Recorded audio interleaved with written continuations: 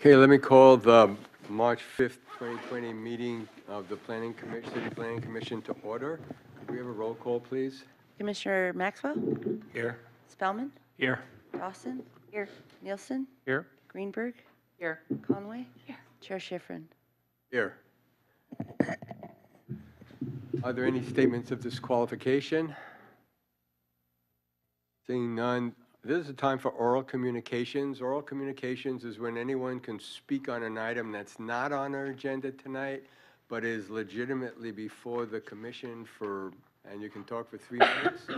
And if you give us your name, that would be appreciated. Come on up. Good evening. My name is Barbara Benish. I live down on the west side, and I wanted to address the issue of the circles, which was discussed last week. There were many things that came up, and it was not possible to really respond to some of the issues that were brought up. I've lived there for 6 years. I'm an artist and an educator, and I've written a book called Forum Art in the Environment. You can Google it. And I wanted to talk about the intangibility of the Circle Church and how important that is for our neighborhood. There are things that are there that we can't just put on a building. It's been there for generations, and I think there was not due process that happened when these people bought the property. And we would like a chance for you as the planners of this city to give us more time to be able to save the circles. How much time do I have? A little more? Tess, are you keeping time? 2 minutes. Okay, go Okay, ahead. thank you. She'll let you know when you're... Okay, just, yeah. Some of the things that happen are that I believe there's supposed to be a public hearing, and that the new owners are supposed to deal with the public and the community who have been there for generations. They talked at us. There was not really discussion or listening to the issues of the neighborhood and all of the community spaces that have been there forever. And I think what happened last week when some of the young people came up and talked about how they had grown up in the Circle Church and had yoga and classes and dance and basketball practice, and that won't be able to be passed on to the next generation, how unfortunate that is for all of us who live there and for our children. I raised my 2 teenagers there too. They rode by that church every morning going to Santa Cruz High. And I think it's a shame that that is not going to be able to be kept open to the community. If they say in their plans they're having a community space that's going to be in between, it's still privatized. That is not for the community anymore, even if it looks like it on paper. If the historical review said that there's going to be historical plaques remembering the church, then doesn't that mean that it had historical value and that we should be able to keep that? It's kind of an irony that we're remembering a thing we're going to let be torn down. There's so many examples of neighborhoods like the Circles in the U.S. that can be renovated. We have great plans what we want to do for this neighborhood that can put it on the map and preserve it. So we ask you to please keep that into consideration. Listen to our plans we're trying to get together and give us some time to do that. Thank you.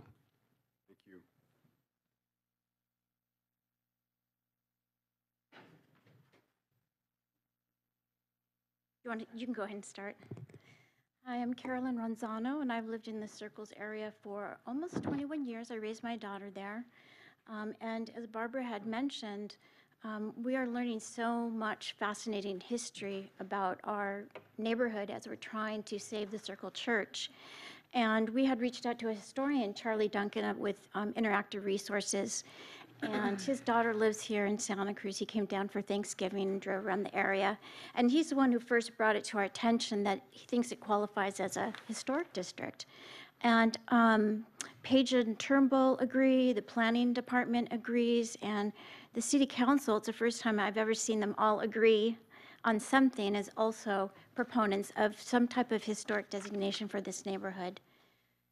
I also want to talk about a request to have an environmental impact report done. I was checking into that to see what the justification is to request one, and I read that if there is potential significant cultural disruption, that is a cause for a environmental impact report. And it will be a huge disruption. This church has been a part of everyone's lives. Our children, my daughter's grown, but now on my street there's 2 4-year-olds, a 2-year-old, a young couple getting ready to start a family, and it should be there for them too. It's been there for over 130 years. And we've been accused of being emotional and sentimental, but those are all manifestations of love. And that church is beloved by the neighborhood. It's an iconic landmark for us, and it's not just the circles.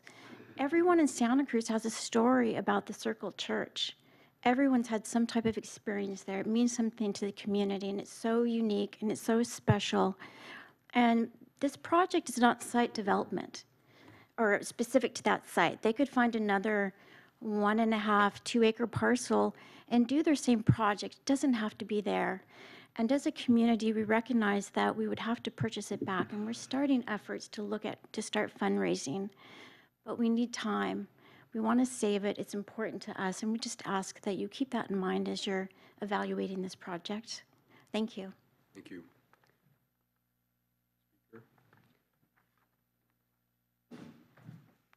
Hi, my name is Freya Sands, and I also live in the Circles. And I'm just here to present to you a document. I just have 2 copies to circulate around. Garfield Park Circles Neighborhood Context. And we hope that it will give you some background to understand what drives our efforts for its continued service in our neighborhood. We seek to preserve the property for future service that its legacy deserves. Thank you very much. Thank you. Anybody else for oral communications? I wonder if I could ask the planning director if you could describe what the process is for the Circles Church. It's been to the Historic Preservation Commission, it's been back to the council.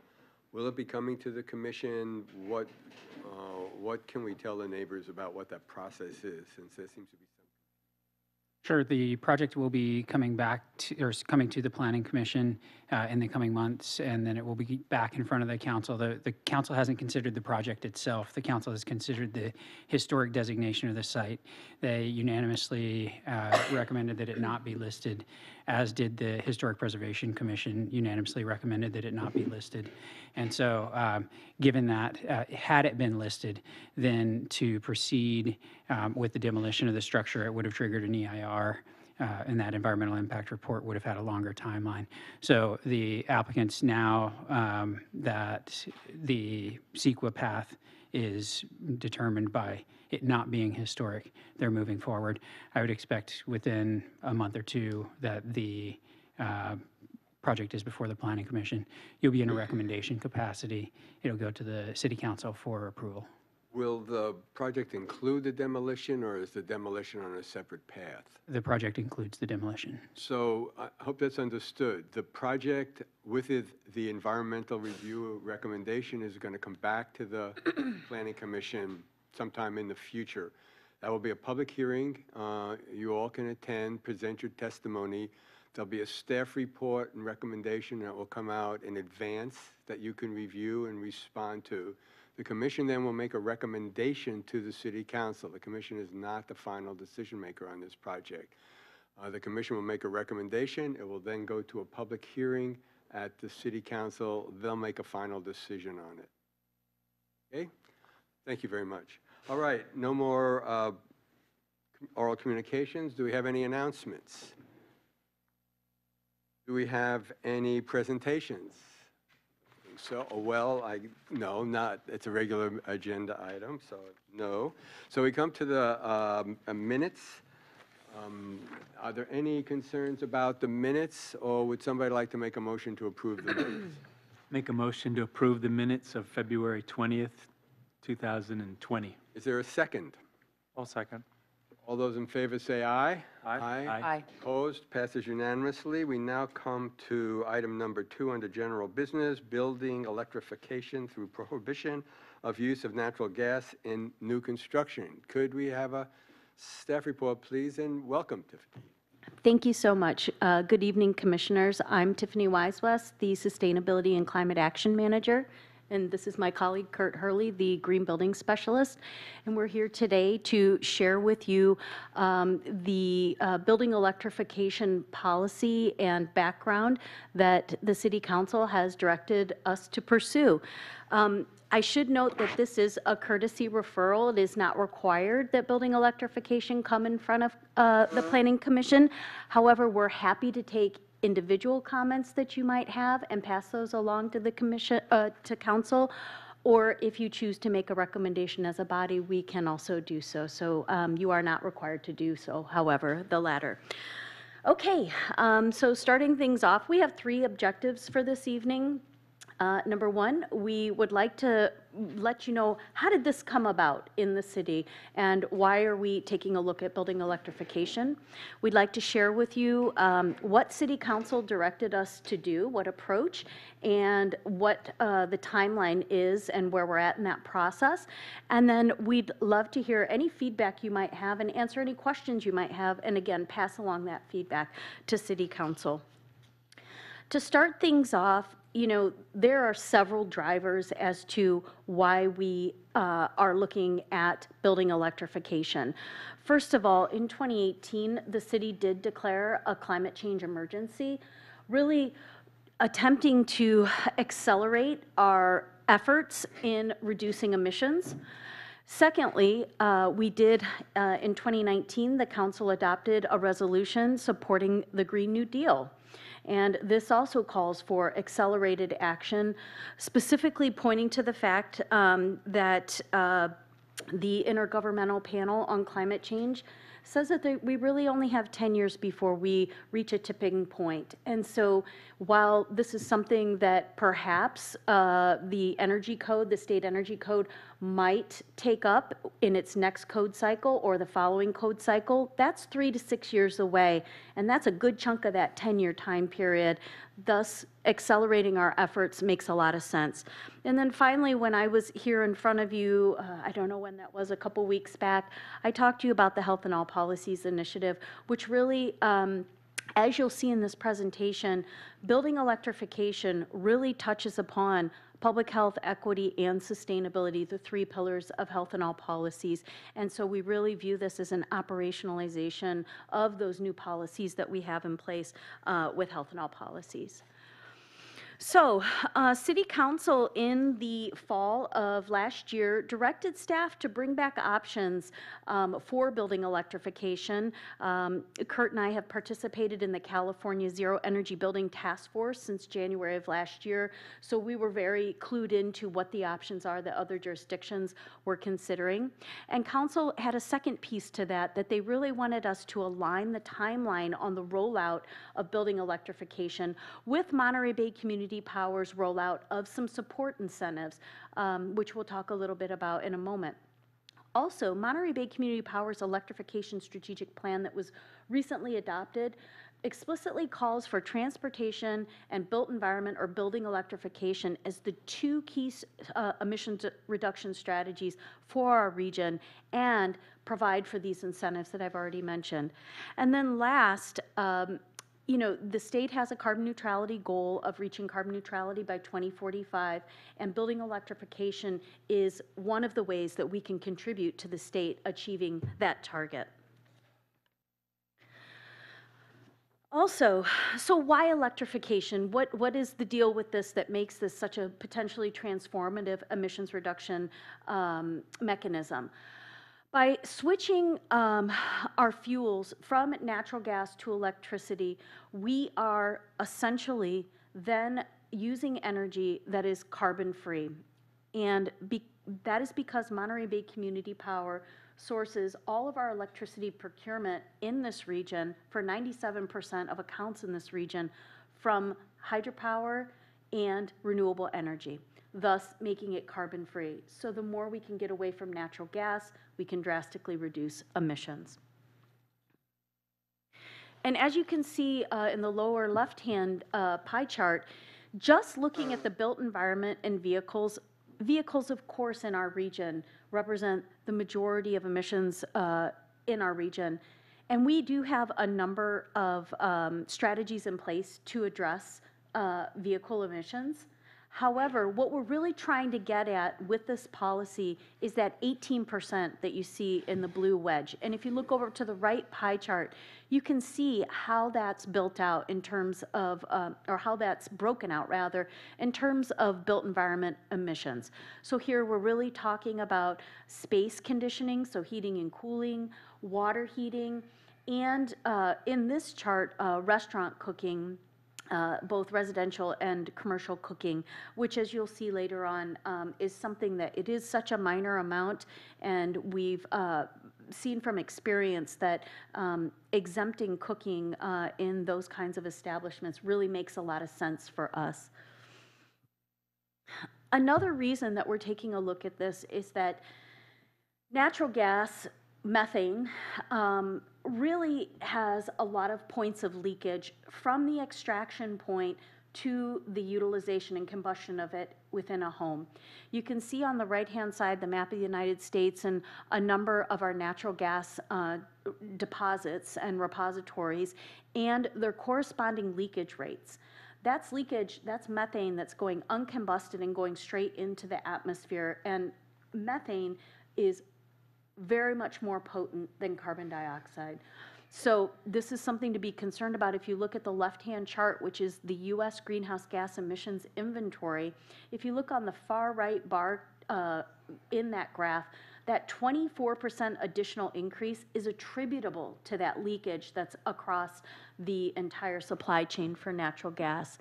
And we've also seen that that has resulted in catastrophic explosions and in San Bruno and other places throughout the country. In fact, as recently as a couple weeks ago in Massachusetts, a series of these types of explosions. Moreover, we know that this is something that is not commonly known, is that the combustion of natural gas within the home results in all of these toxic chemicals being emitted.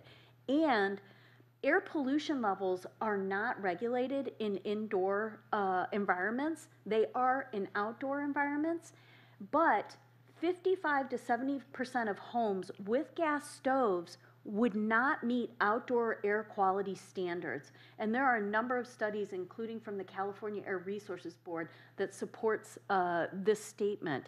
And so there are true concerns around indoor air quality and public health and health in the home. With that, I'm going to turn this over to my colleague, Kurt, who's going to talk about how building electrification will also reduce our economy-wide energy consumption. Thank you, Tiffany, and good evening, commissioners. I'd like in this slide to quickly review the overall effect of electrification of the built environment. On the left side of the equation, we look at a fuel switching impact of increase of electric consumption in the built environment.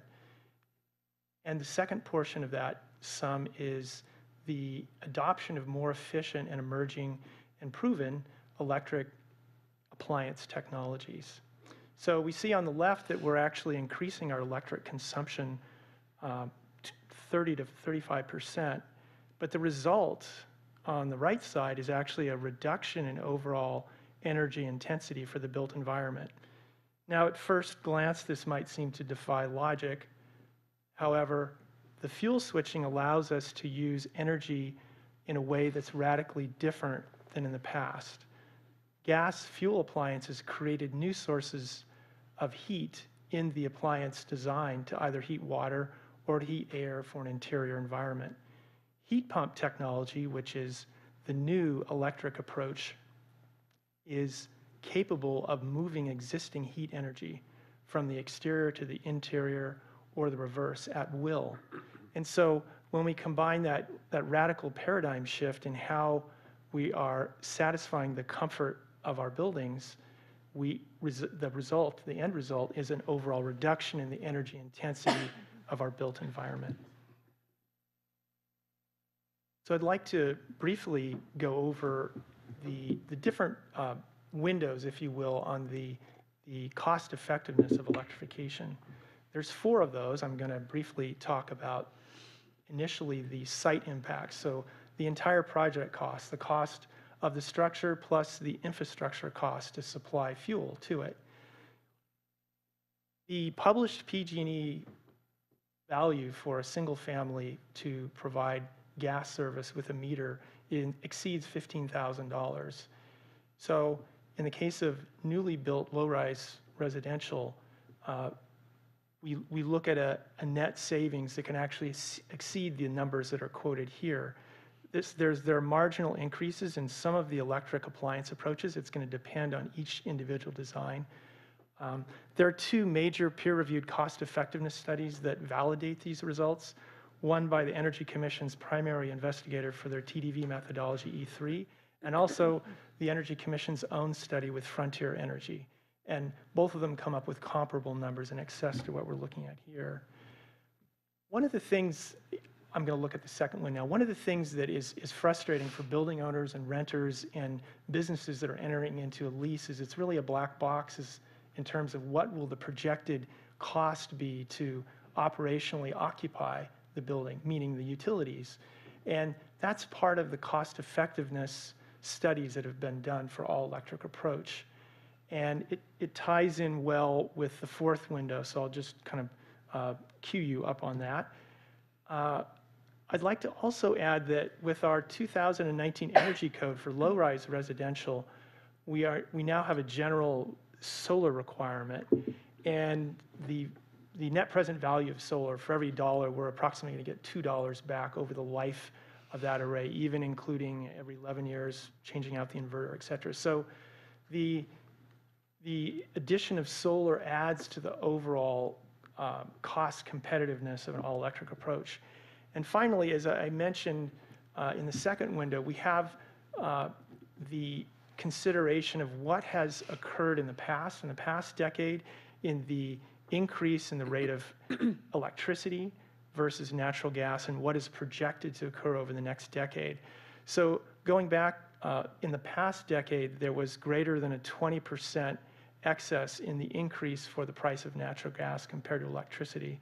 And that projection is approximately identical for the coming decade.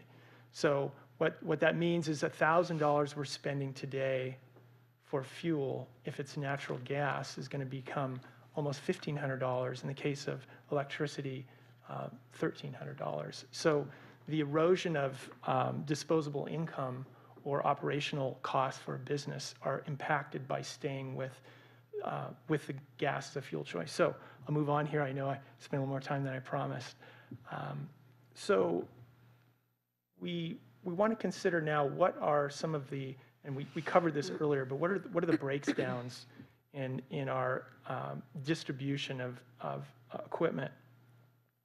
So here we've added those appliances which are able to substitute or stand in for legacy appliances. And starting on the lower right, our space conditioning, we have very efficient ductless approaches that can both cool and heat buildings that are very cost effective.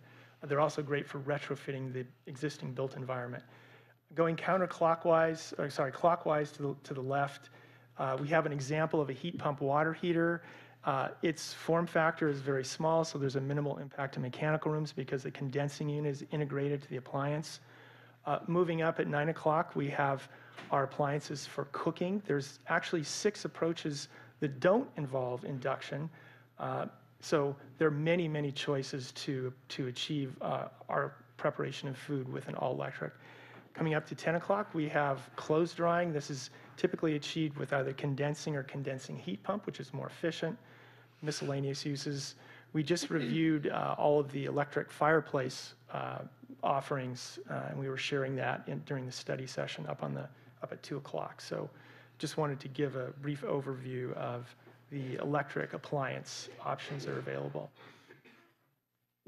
Now I'd like to spend a moment reviewing the types of policy, and we have nearly 30 jurisdictions in California that have some type of electrification policy in place. So we're going to begin here in this list with our natural gas infrastructure moratorium. There are actually, I think we've missed a couple here, but there are 7 communities that have done that. In the middle, we have an all-electric REACH code. So an all-electric REACH code achieves a similar result, but it's done through an amendment to the California Energy Code, whereas a natural gas infrastructure moratorium is typically in another part of a city's municipal ordinances, generally the health and safety. Moving down to the bottom, electric preferred, which is the third type of policy option, which has been popular, preserves the choice of fuel for new structures, but requires a higher energy performance or lower fuel consumption if the design continues to use natural gas. So our council has reviewed some of the considerations relevant to those options and has directed us to prepare a natural gas prohibition. So I'd like to walk you through in this flow chart from left to right how that would work for a new construction permit application. So beginning on the square on the left, we would move through the right arrow into the dialog box that's vertically extended, and the determination would be made if the application constituted one of the exemptions. And those exemptions are restaurants, new facilities utilizing industrial process heat, additional dwelling units less than or equal to 750 square feet, and a design that would be contrary to public interest to pursue the all-electric approach or infeasible. So now moving again to the right, if it is determined it is an exemption in the design for the application, there is an allowance to either do a code-compliant mixed fuel design, and some of the others, there's an allowance just for that special use, say the equipment for creating the process heat or in the case of a restaurant for the cooking. If the answer is no, that the application does not constitute any of the exemptions, the structure, the design would be code compliant all electric. So no additional efficiency margin. It would just be built to the 2019 energy standards as an all electric design. And then there's some nuances here just with the existing code. Starting at the lower right at the bottom, for a non-residential new structure, PV is not required by the 2019 energy code. So it would be an all electric code compliant without PV. And then there's a bifurcation up on the top. If it's greater than 3 stories, there's no PV required, and it would be an all electric. And then less than or equal to, there's a general requirement for solar in the energy code with some exemptions due to solar access and some others. So that's a quick overview of the prohibition. And I just want to kind of review the definition here. Mixed fuel, and I think I did mention this, is again an approach which would continue to use a mixture of electricity for plug loads and natural gas for water heating and space conditioning and other heat requiring applications in the structure. So the ordinance, we are actually working on it. We had some changes just in the last, very recently, and we're working on integrating all those comments together, and actually tomorrow I'm probably going to be having that. But we just wanted to let you know that it is a working draft currently as we speak today. Here I'd like to provide an overview of the emissions impact. So we looked back in the last 3 years of our city's development pipeline, and we looked at the different categories, single family, multifamily dwellings, and we came up with the best projection of our development over the next 60 months or 5 years.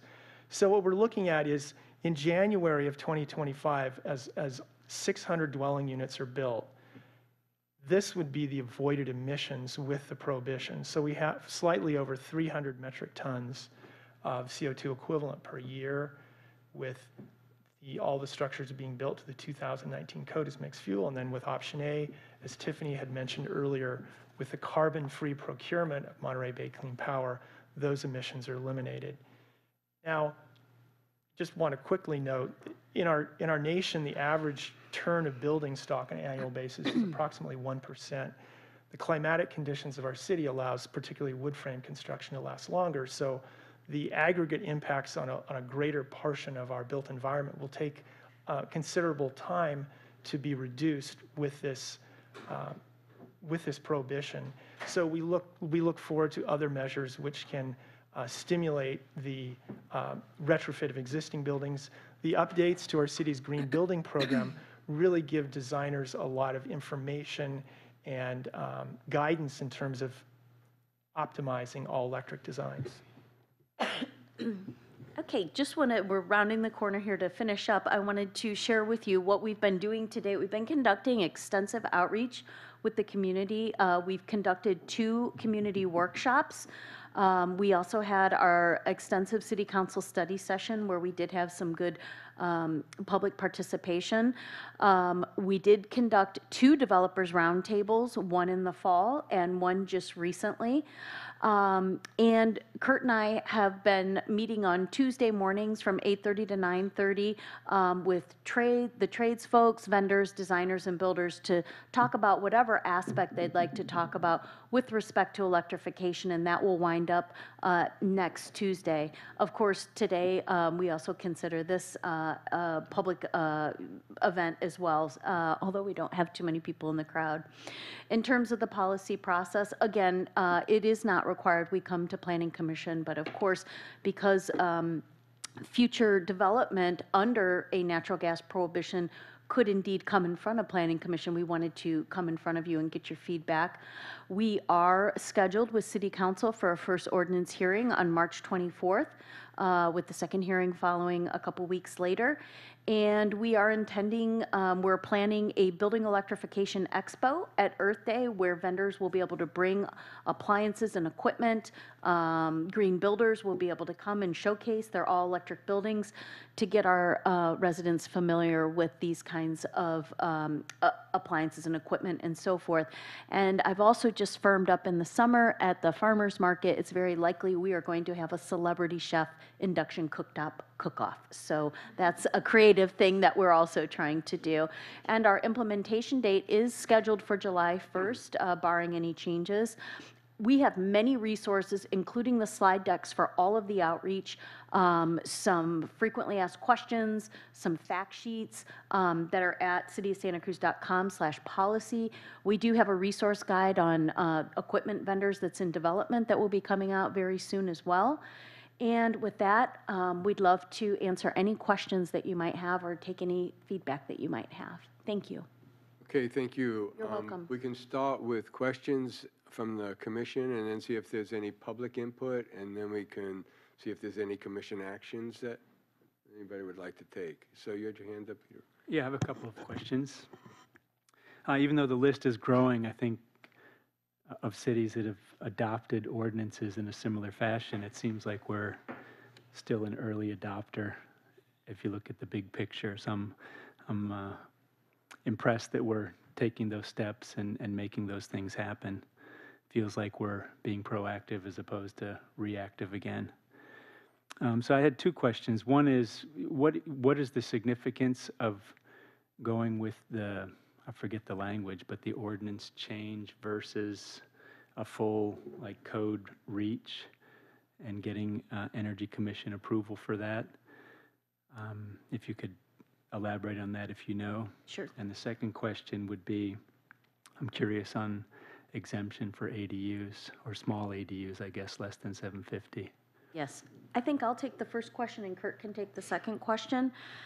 So with the natural gas prohibition approach, we are looking at a modification of our municipal code's health and safety chapter. If we went for the REACH code, there are 3 things that need to happen. There needs to be a cost-effectiveness study done, which the state has actually done for various options already, so that would not be a cost barrier for us.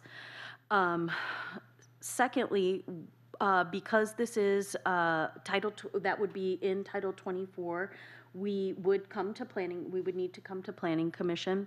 And number 3, we would need to take that language to the California Energy Commission for approval.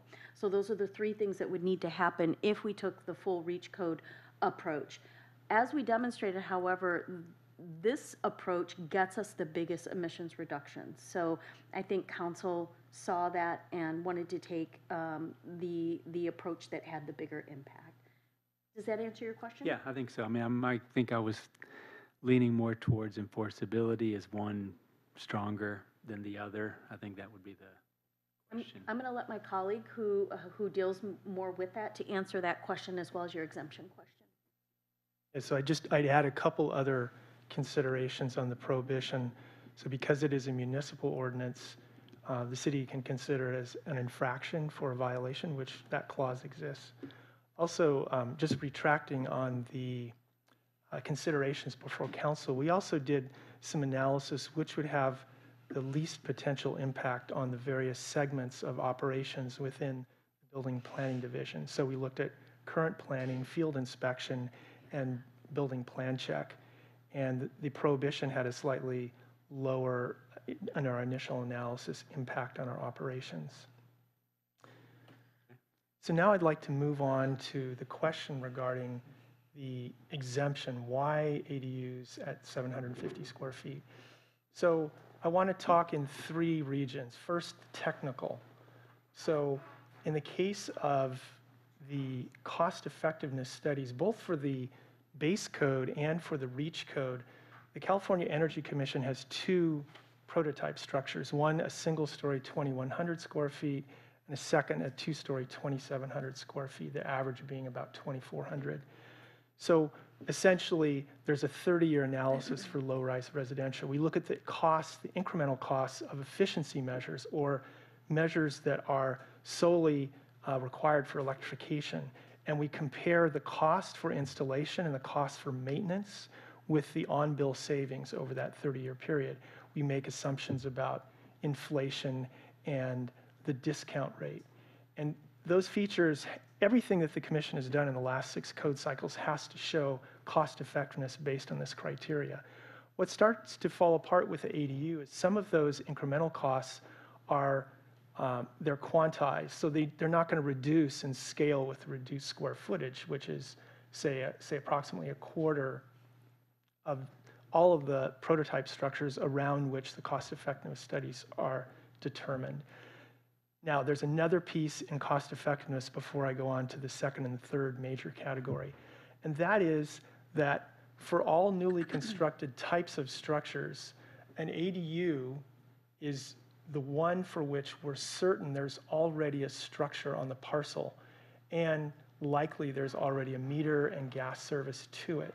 So the number, the $16,000 that's saved, typically when you're doing new construction, it's the first improvement on the parcel, is reduced. So it's just the trenching to extend that gas service from the primary structure to the ADU, which could be more in the order of $6,000 to $8,000 approximately.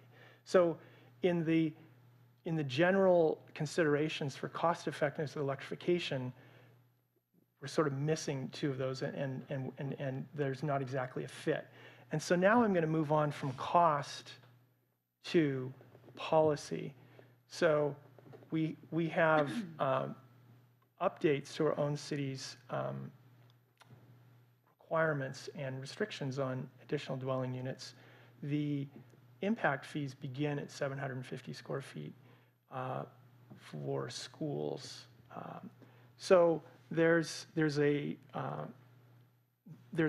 good consistency between the choice of that number and the other impacts that occur as the scope of the ADU permit application's square footage increases.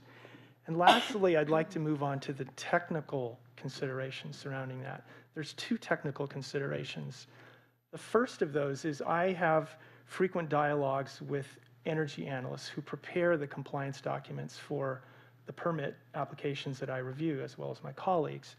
And they're just putting projects through the compliance software for the 2019 Energy Code. And there was a 700 square foot ADU, and it was challenging for it to comply without either a more restrictive requirement that requires more inspections for insulation, it's called QII, or putting a special type of heat recovering ventilation system, which add costs. So I was acknowledging the fact that the ADUs, as in the past code cycle, they're they're rather challenged to comply. And so adding any upfront costs, particularly that those applicants, there's some often cost sensitivity, was a consideration. And then the second technical consideration on the ADUs is, it's escaping my mind at this moment, but it will come back to me, and maybe. I'll jump in for something, and maybe this will help trigger your mind, or maybe it was what you were speaking about. But I just wanted to point out that the gas prohibition, the gas allowance for ADUs at or below 750 square feet would allow for water heating and space heating. It would not, the gas prohibition would still extend to the cooking. And you saw the slide that Tiffany spoke to about the indoor air quality implications of the gas ranges.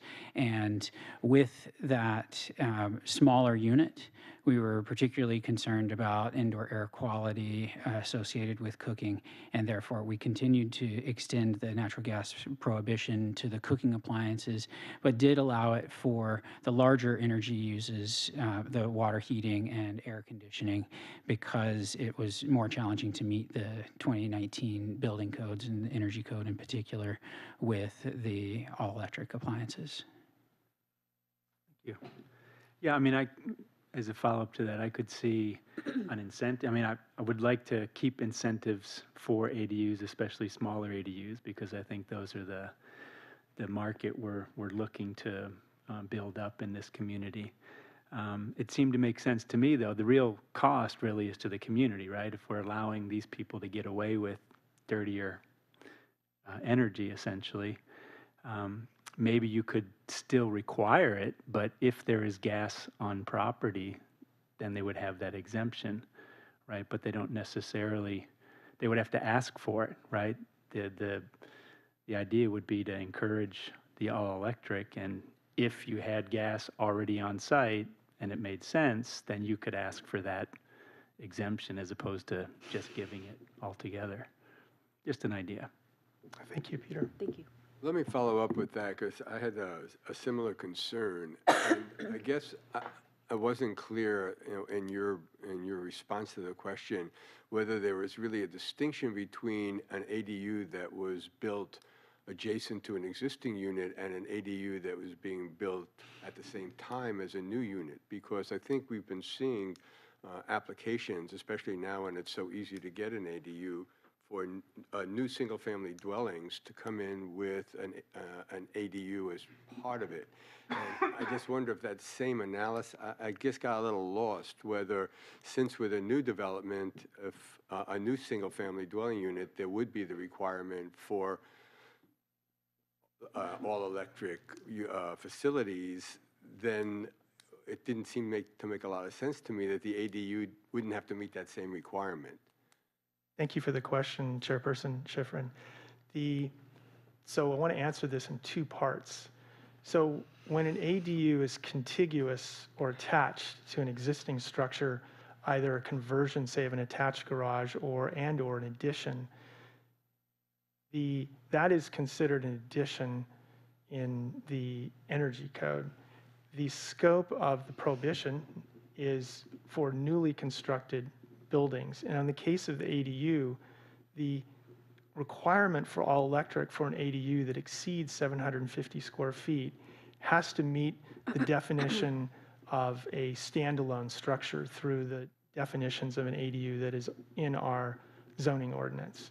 So it's not affecting the junior additional dwelling unit, but if it's over 500 square feet, it would be something else, an attached additional dwelling unit. But the scope of the prohibition is only for an entirely new, separate foundation detached structure that exceeds the 750 square feet. Is that now, is that clarified? To be honest, it's as clear as mud. But because I thought if somebody's building a 2,000 square foot house and at the same time they want to have a 700 square foot ADU that's detached in their backyard, but have a separate entrance, but it's being built at the same time. what I hear, as I read the ordinance, what it's saying is, well, the house, the 2,000 square foot house would have to be all electric, but the ADU, which is being built at the same time and on the same piece of property, could have gas, space heating, and water heating. And first I wanted to be sure that that's what you were saying, and then it didn't quite make sense to me, and unfortunately your explanation didn't help. So maybe you could try again. I'm sorry. You could help me, Peter? Yeah, I think the answer to your question is yes, that could happen as the ordinance reads today, right? As the ordinance reads today, you are I mean, I don't think it would be financially feasible or cost-effective to do that, but you could do it, is I think the way it would go. So, but I guess my question is, why would we allow that to happen?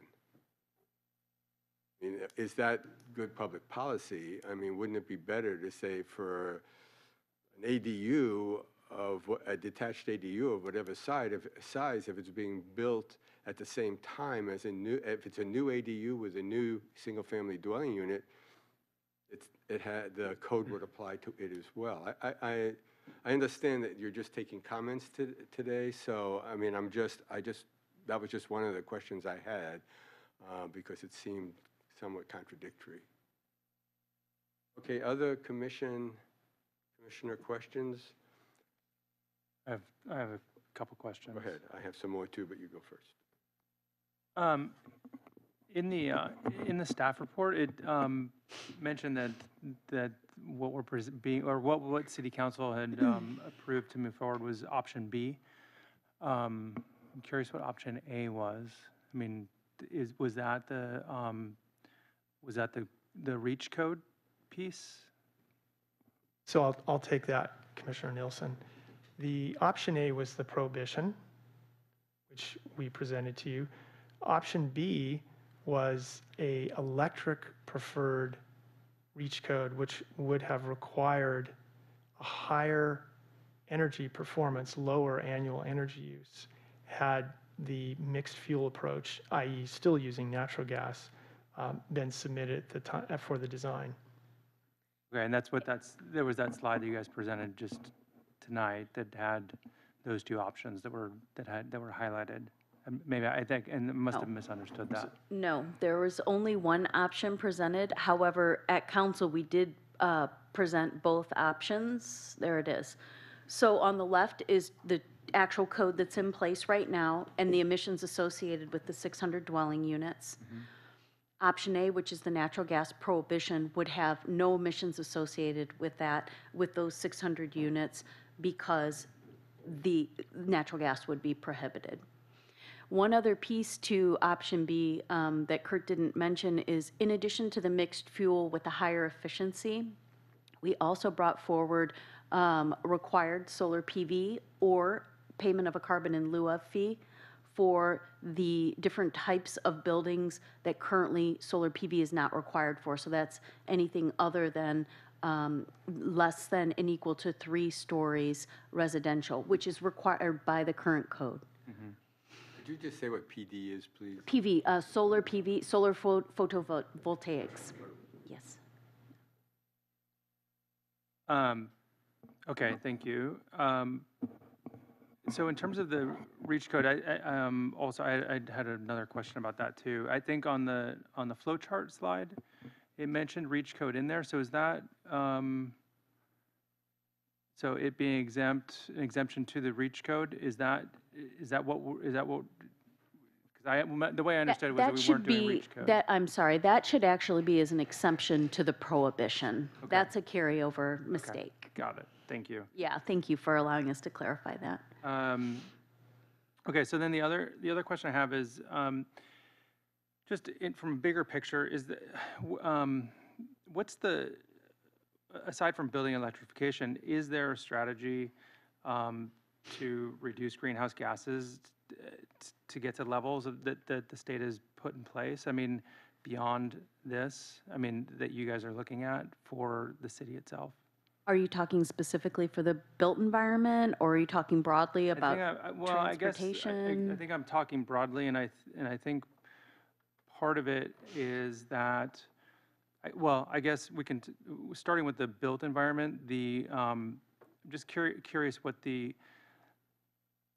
what I expect is that when building electrification happens, and I know it's a long process, but as that happens, already you're presenting the gas prices are increasing, and I would assume that with the infrastructure being there for gas, as there are less customers that happen, the gas prices will continue to go up because they have to pay for that infrastructure. So I'm wondering has there been a measured approach that has been considered to take that into account, because there's going to be residents that are affected by that by going to full electrification? Sure. So to answer that question, I think I'll point to a couple things. First of all, through Monterey Bay Community Power, we have the ability to advocate for rates that can help those with lower means. So that's something that we have primed our representatives to Monterey Bay Community Power to be looking at. Secondly, this doesn't really answer your question, but PG&E acknowledges that their legacy natural gas infrastructure is problematic and in fact are writing us a letter of support for our natural gas prohibition, and had indeed got up in Berkeley's city council to also say that they supported this. That doesn't really get to your question exactly, but it kind of shows what the trend is. I don't know if, Kurt, do you have anything else to add to that in terms of the natural gas rates? Sure. So, Commissioner Nielsen, coming back to the beginning of your question, if we look at the broad policy landscape, the United Nations is beginning this year regulating the fuel efficiency of new aircraft design. Our state regulates the fuel efficiency of vehicles and sets a roadmap for the adoption of electric vehicles. But it's at cities and counties, it's this level of government that we can set a path for leadership and acknowledging some of the challenges we have societally and ask more of buildings, and in this case, switching to a fuel that has a lower environmental impact and is more promising in terms of the operational costs of the structure going forward, as it is foreseeable to us based on past data and the best indicators of how that will move in the coming decade. So if we bring all that back, it's the most reasonable to create an all-electric structure from the beginning of the design process. It's far more difficult to take our existing built environment and retrofit, but there are both incentives and emerging appliances and facilitating accessories that will help us do that. So it's a combination of working with the new built environment, which the prohibition addresses, and then looking at partnership with our utility incentives, the Green Building Program, to work with our existing built environment as those structures are modified or added to. Does that? Yeah, you guys you're answering the question, I think, from the kind of the built environment piece, and I guess part of the additional question I have to that is are there discussions within the city around prohibitions on other gas, like vehicles, for example? I mean, is that something that's also in the works of being discussed? So we can go to our slide on transportation, but there are a number of things that are happening with respect to transportation. We are trying to get in place a fleet electrification plan. We have the VW settlement agreement that we were successful in becoming one of the cities that is getting investment in the form of DC fast chargers that are going to come online this year. We have the downtown Go Santa Cruz Transportation Demand Management Program that was recently launched with free bus passes.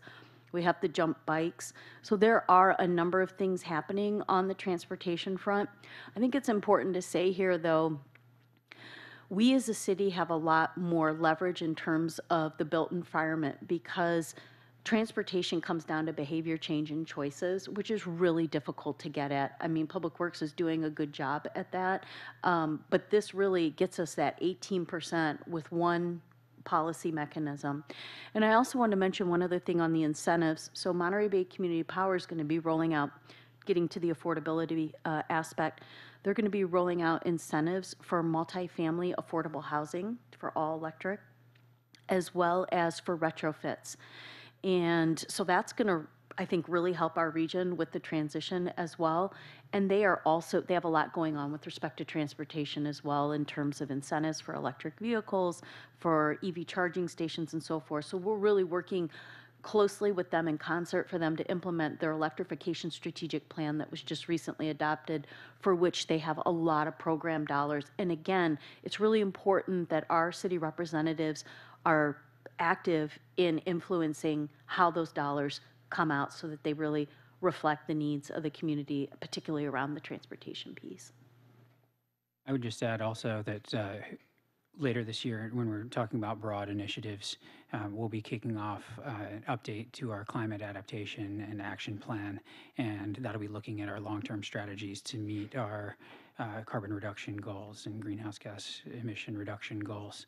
And so that's something that Tiffany will be leading in the near future. Yeah, that's a major project that's kicking off July 1st, and we'll be doing a state-of-the-art climate action plan where we will be revisiting all of our goals, tiering them to the state goals, tiering them to Monterey Bay Community Power's electrification strategic plan, and really also providing for us both short-term mechanisms that we can do while we're developing the plan, as well as our longer-term mechanisms. Thank you. You're welcome. Thank you for the Miriam, question. do you have a question? First, thanks you guys so much. This is a really amazing that you're doing all of this, and I think is going to have a really big impact. And I'm wondering about, and you've answered some of my questions about the retrofit piece. So I know this is focused on new construction, but for the retrofit, in addition to the multifamily, larger scale affordable housing, for other households who might want to replace their appliances, are there programs that you're thinking about and how that might be rolled out? Yeah, that is the Monterey Bay Community Power retrofit is for just For single. individual- okay. Yep, exactly. And for recycling the old appliances and so forth? I'm not sure it has a provision for that, but I can look into that. Okay. And then, I guess, perhaps subsidies for acquiring the new appliances for Yes. families of limited means, yeah. Well, that is something that we are going to need to advocate for. That is not necessarily how, we haven't seen the exact structure of the retrofit rebate program yet. So there could be some consideration of that. But again, that's something that we really need to be actively involved in from our policy and operations board representatives. Thank you for the questions. Yes, Cindy? I just wanted some clarification on, so the Monterey Community Power retrofit program, so is that accessing like state greenhouse gas reduction fund? Like who? No. Is that funding coming from them, or how does that work? It comes from them. So how that works is that Monterey Bay Community Power's rates are set at PG&E's rates with a 5% discount. So because it's not an investor-owned utility, the actual cost of the generation, there's a differential, that profit differential. Those are the program funds. I mean, taking out, operational costs for the organization, those are the program funds. So they are in the order, they started this year at something around 2.5 to 3 million. We're expecting them to exceed, $40 million in the near term. So we're talking a lot of money here. And our boards are the ones that direct where that money goes. And so again, that's why it's really important for us to be involved in that. Great, thank you. You're welcome. Let me add something to that, because I heard today from the county's representative on the board that it's no longer going to be called Monterey Bay Community Power. Correct. It's been expanded into Santa Barbara and San Luis Obispo, and so it's going to be Central Coast Community Power with, I think, a 23-member board. So the benefit of having a larger area involved, the disadvantage of our city's voice or our county's voice becomes a little bit smaller in terms of the decisions that get made. Other questions? I had some questions on the ordinance itself, if I could. Just since we're not acting on the ordinance, but it's going to be going to the council, I thought I'd ask these questions. Under 6.100.040B, which says to the, Excuse me, Chair, do you mind if we open the ordinance up so that we can follow along with you? Are you okay with that? more than happy. Okay, thank you. I have it opened up on my laptop. Yeah, let us open it real quick so we can follow along, please. Thank you.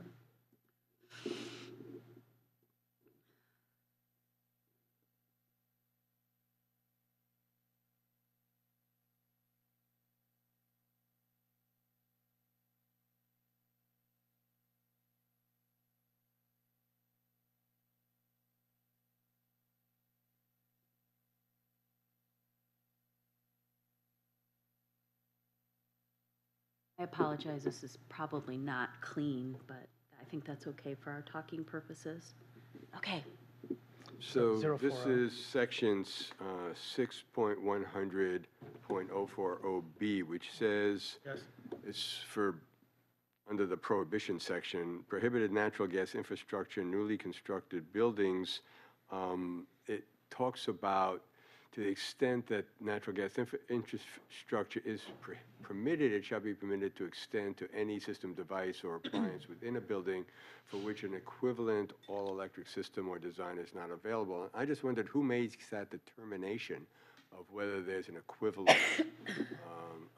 an equivalent system or not. So thank you, Commissioner Schifrin.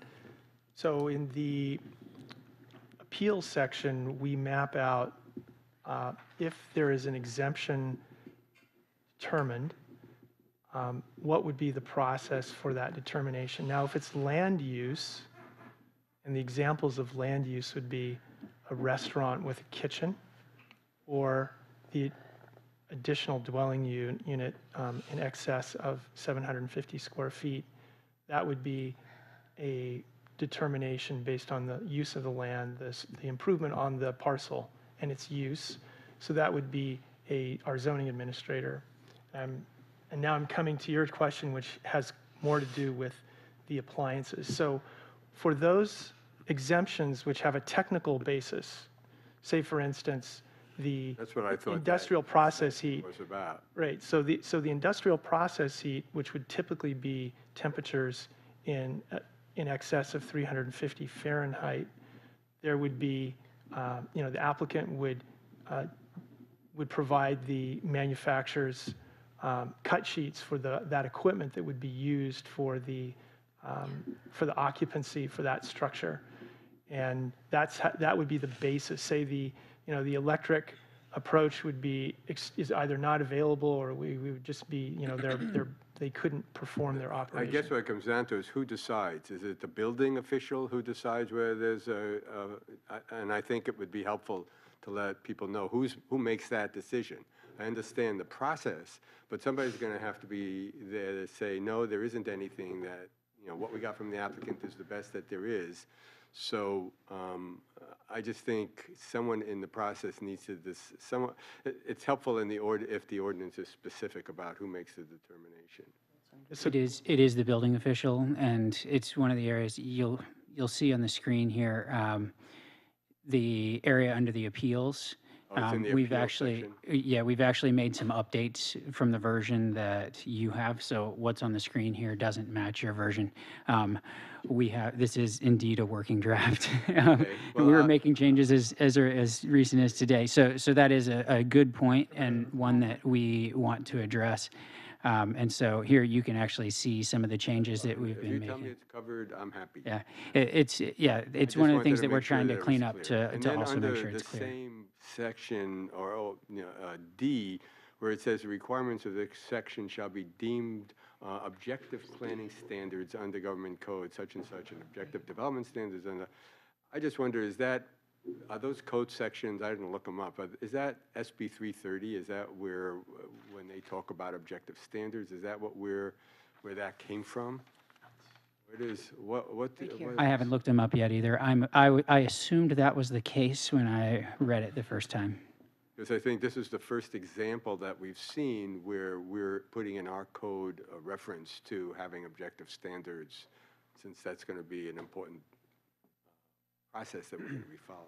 During this time frame for the next nearly 5 years, we are not able to actually introduce any subjective standards. So only objective standards can be placed, and I want to clarify, for residential development. And so this would apply to both commercial and residential. So from the residential portion, they have to be objective standards. Right. Okay, so then the next one I had is the public interest exemption, which is 6.100.050. And the language seemed very broad to me, and I just wondered when might under what conditions would the public interest exemption be used? This would be used in instances, say, for example, at our water treatment plant, where maybe they need a generator that is that is operational during power outages, that is going to be an alternative fuel source, because that critical infrastructure can't go down. It's That less would be- likely in a residential project and more likely in Yeah, public project. I would see it more as a public project exemption is how we envisioned it. And then under 6.100.055, revocable building and infrastructure exemptions, when it talks about the kitchen design of restaurants, as I read the language, it seemed to say if a restaurant was built and it had a gas kitchen, and the restaurant was sold and somebody else bought that restaurant, they couldn't change the location of they couldn't rearrange the appliances and still be consistent with the code. And let me see where I got that from. So it didn't make a lot of sense to me. So we removed that specificity, and Okay. if you look up at A, it's now been shortened. I think, Lee, you okay. had related concerns on that. Okay. And then the final one I had, maybe you've taken care of this too, has to do with the provisions where it says the chapter shall become effective on July 1, 2020. And I wondered how that would apply to projects that were in the works. They've submitted their building permits before July 1, but they hadn't been approved until after July 1. How are you taking so that people don't end up at the end of the process with a whole new set of requirements? So thank you for your question, Chairperson Schifrin. So in the case of a design permit being required, it would be July 1st, the effective date. So any planning engagement that predates the July 1st, 2020 effective date, the provisions of the prohibition would not apply to. Okay, so that's for planning when there's a design permit. Now, in the case of our city, Let me clarify that. What are you saying, that if I have an application in, but I haven't gotten my design permit yet, I'm subject to it? But no. So it's if I've submitted my application before July 1st and 2020 and I need a design permit, then I'm under the old rules. correct. Okay.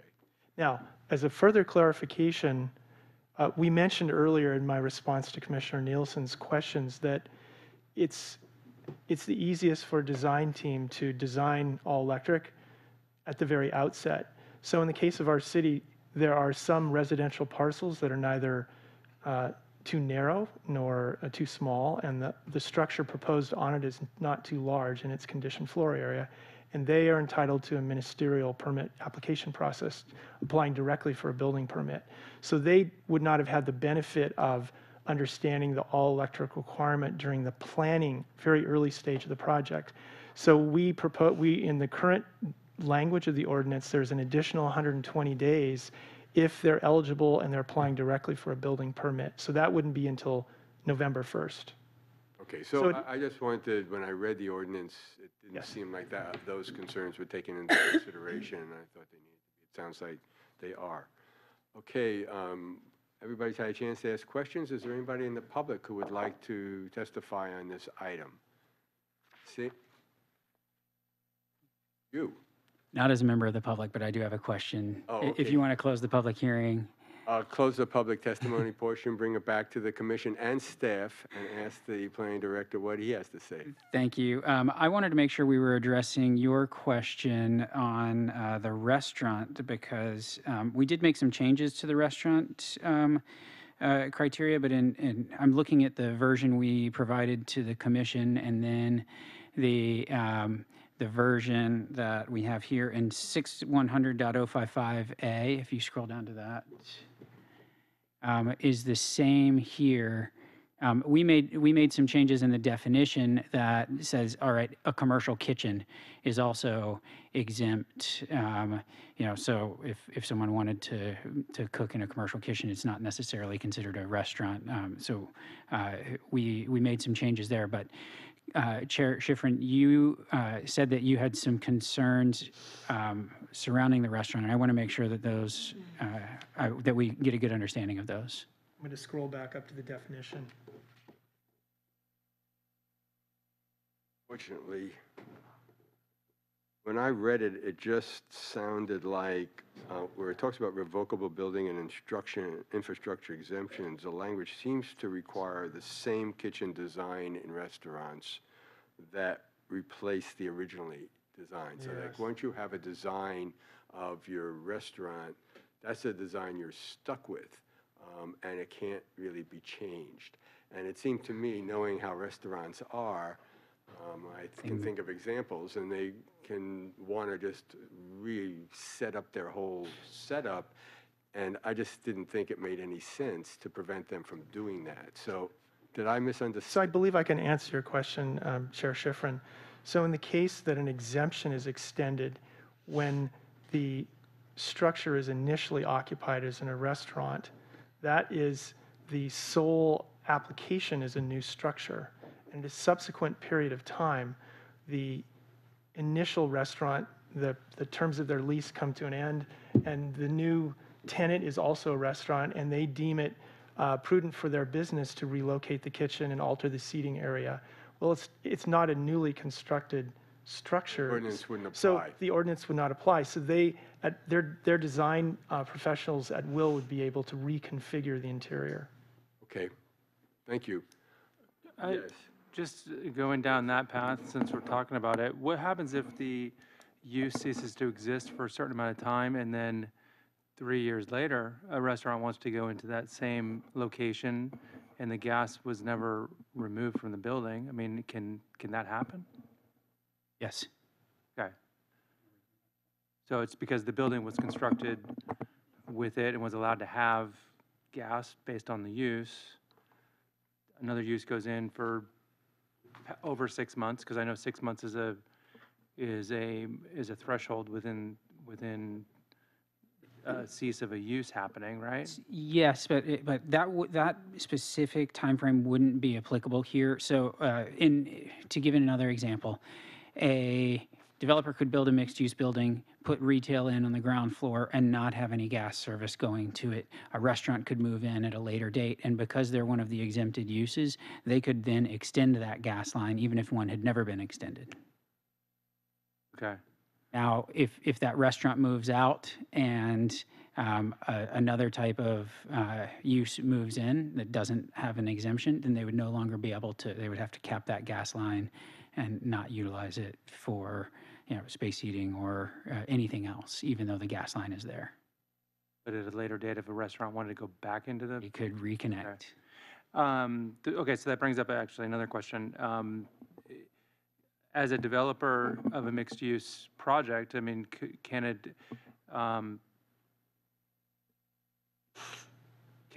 a developer provide gas to a building with the assumption or with the thought that a restaurant would go in there at some point, but that may not happen right away? Is that going to be allowed?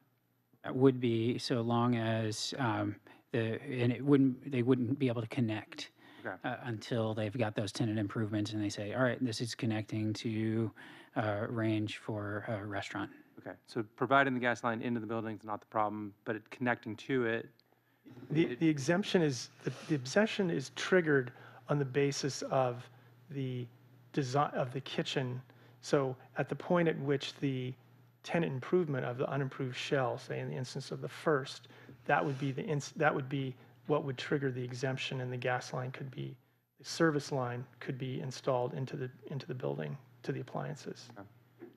Well, after the building permit was issued. Okay, understood. Is that, yeah? Yeah, okay, I get it. I understand. Thank you. And to your point, I think we'll make sure that it's clear, because a mixed-use building may not have an end user when it's getting constructed, and they may want to proactively install that gas line, which we wouldn't see as problematic as long as it's not connected, unless there's a restaurant. We'll make sure that that's clear in the ordinance, because I think that was certainly the intent. We want to make sure that Yeah. it no, plays makes- out that That way. makes sense. Thank you. Are there any other questions or comments from members of the commission? We're really not being asked to take any official action on the proposal. I guess the recommendation was to provide comments. I think it's clear by consensus that the commission is supportive of the overall approach.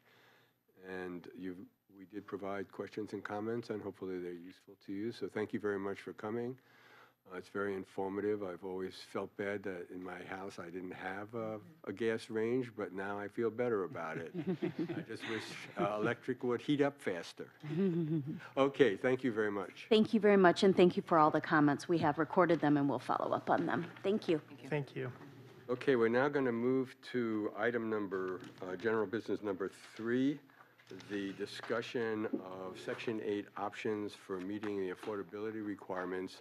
I put this on the agenda because the staff report is pretty self-explanatory, or not the staff report, the agenda report.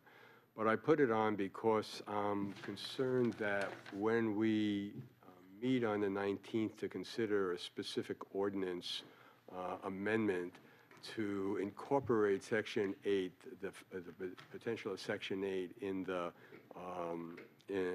amendment in the 20% inclusionary ordinance, that we have, that we're able to do it at that night. We don't have to send it back. So I thought that there were a number of issues that it would be useful to talk about. I don't know, I guess the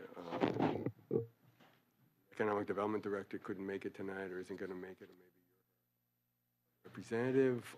I don't know whether the subcommittee wants to say anything about the status of your work on the ordinance.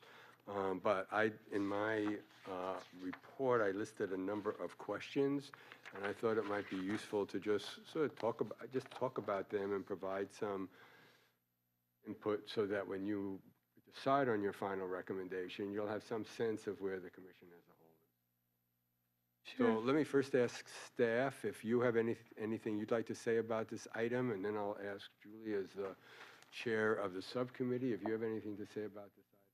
And I'll ask the public if they have anything to say about it, and then we can just talk about the questions.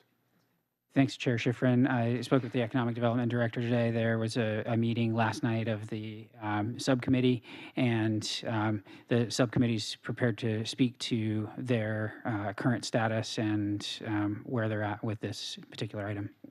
Great. Yeah, Go ahead, Julie. sure. So the subcommittee has, like, as Lee said, we met last night. We met a number of times. There's been quite a lot of discussion and involvement of other parties, including a pretty deep discussion with the City of Watsonville, city staff. Let's see, were you on that call? I was on that call. So anyway, there have been a number of discussions. I appreciate your set of questions. They are very much conforming with the kinds of questions that have been coming up around the Section 8 issue. And, we aren't ready to make a formal presentation. We're certainly not done with our work, including the council directive to reach out and work with interested parties in the community. There's meetings set up, and we're continuing to proceed with that.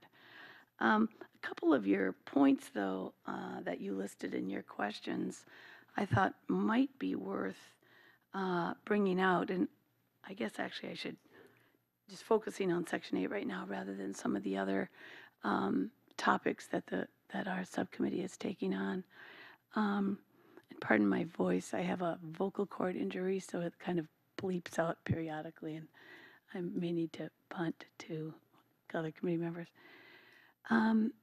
But I think this is a good list of questions, but we've been proceeding with the idea that we want to look at having the ordinance amendment work, make sure that the 20% is neither a hindrance to the creation of housing, and also that it really allows for the kind of access to housing that we need. We know that lower income folks in the community really need. So for instance, we've had quite a lot of discussion around the idea that because of the rent standard, the payment standard paid by our local housing authority is really is quite high. We've gone to great lengths to make it so. I appreciated the charts that you provided, and so everyone can see that illustration.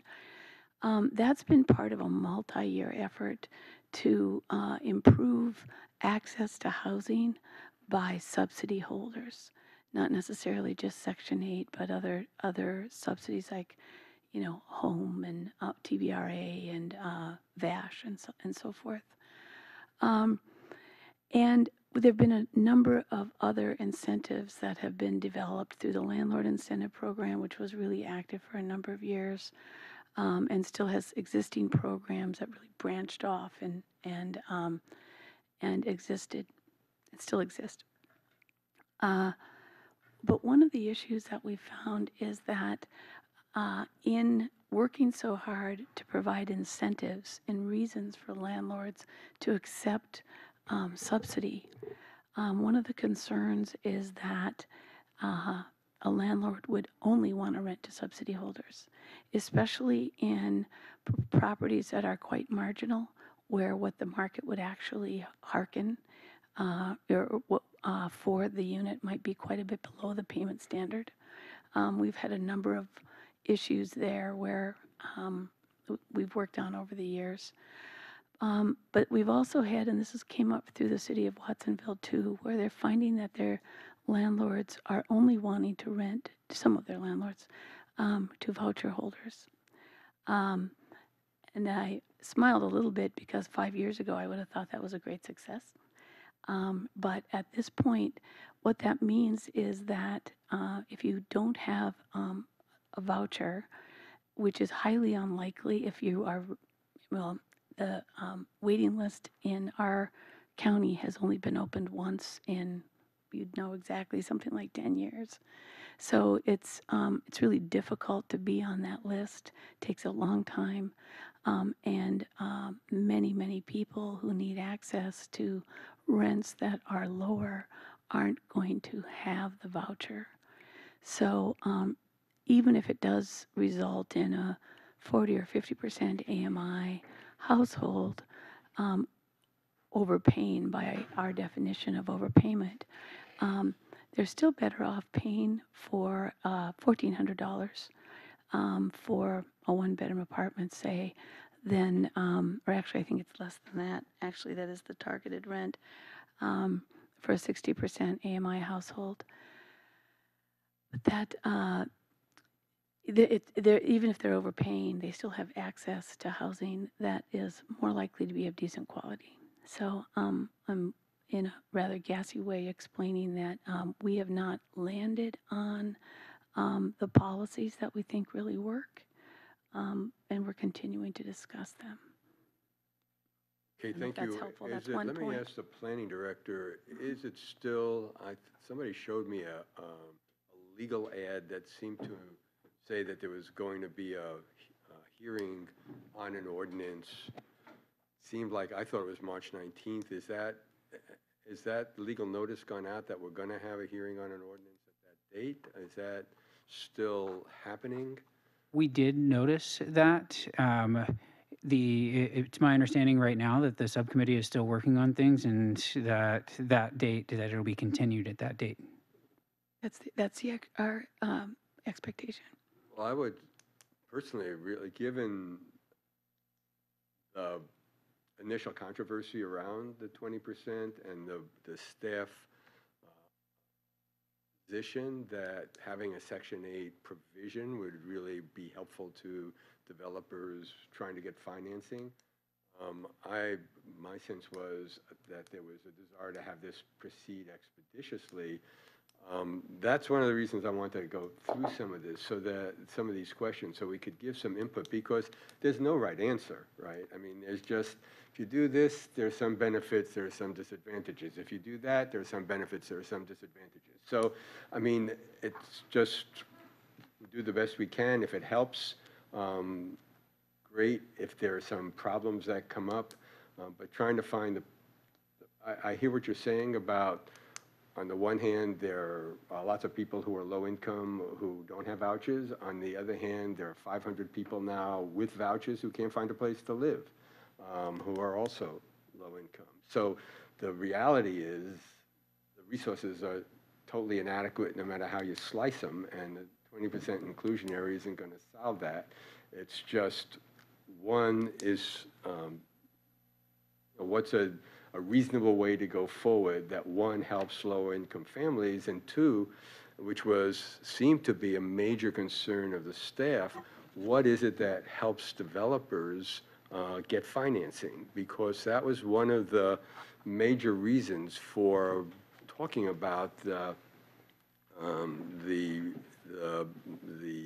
Watsonville approach, because my understanding was that market rate developers, when they go to a lender and say, I have to do 20%, and I'll make them all Section 8, the lender's going to say, well, how do we know you're going to have enough people that have vouchers? And they're not willing to base their pro formas on the payment standards. They're going to base it on what somebody who's a low-income person can pay.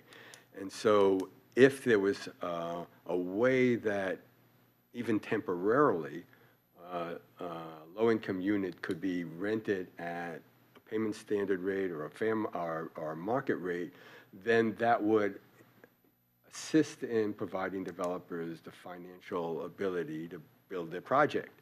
And I don't know whether that was something that Bonnie was going to look into, as she was going to talk to a lending institution to find out if we do. We have meetings set up coming up in the next week or two, and we also have been pursuing some of the other questions around.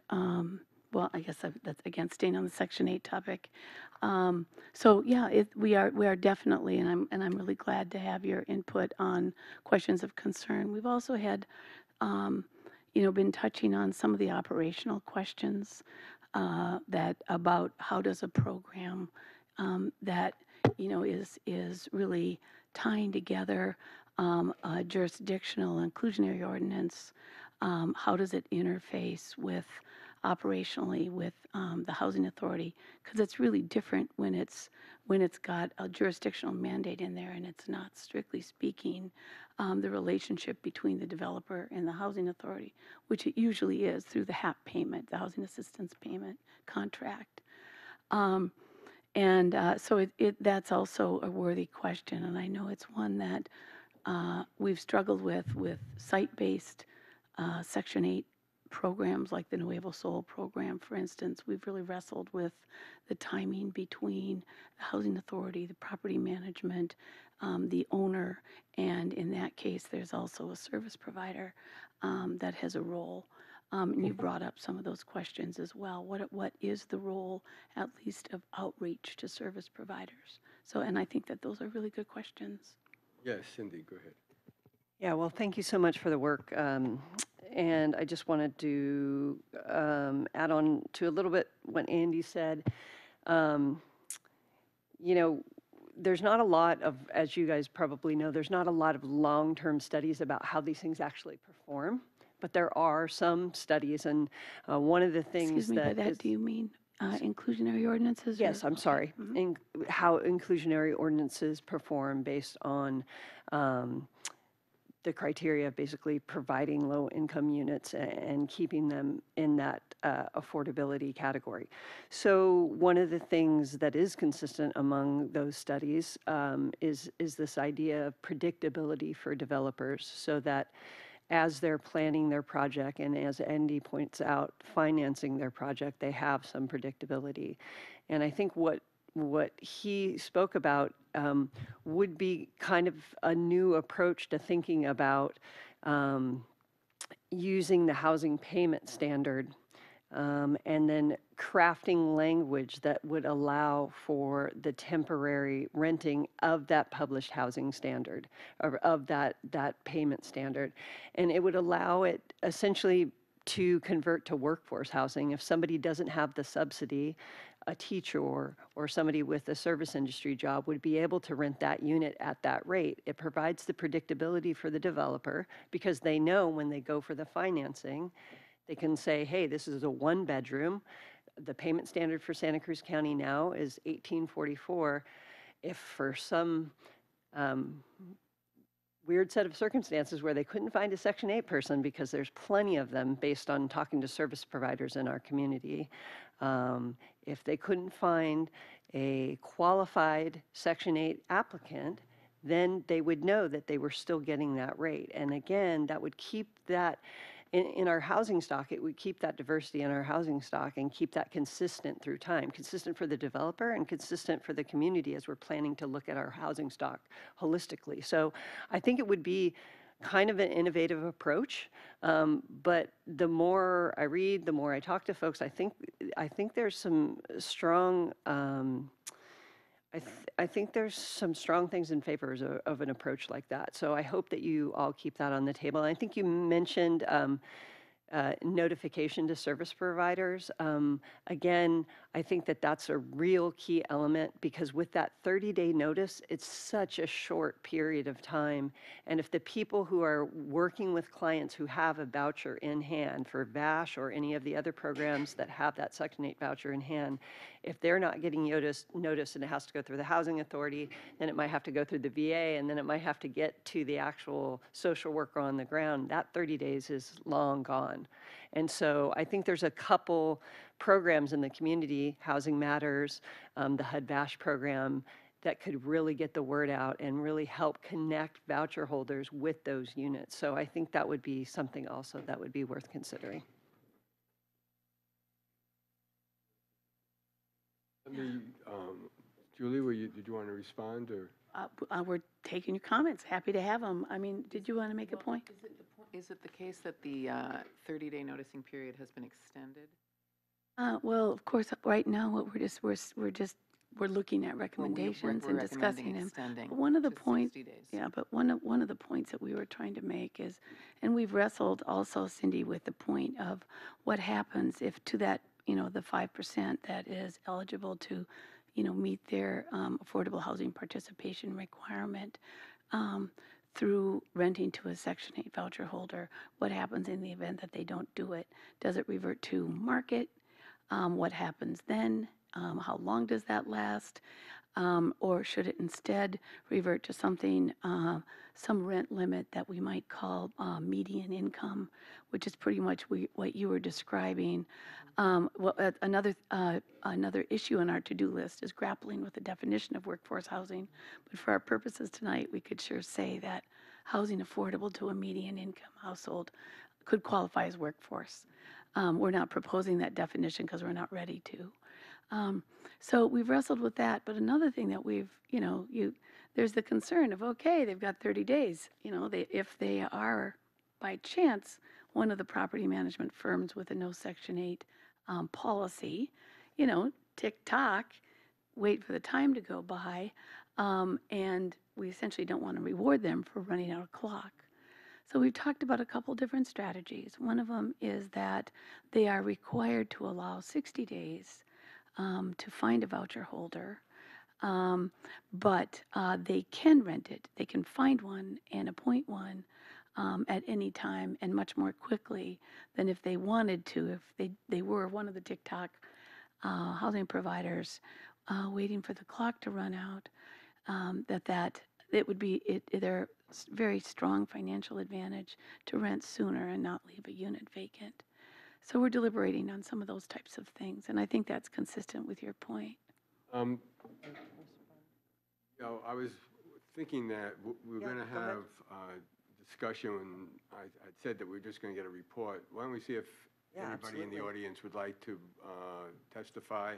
This would be your chance, and then we'll bring it back to the commission to talk about.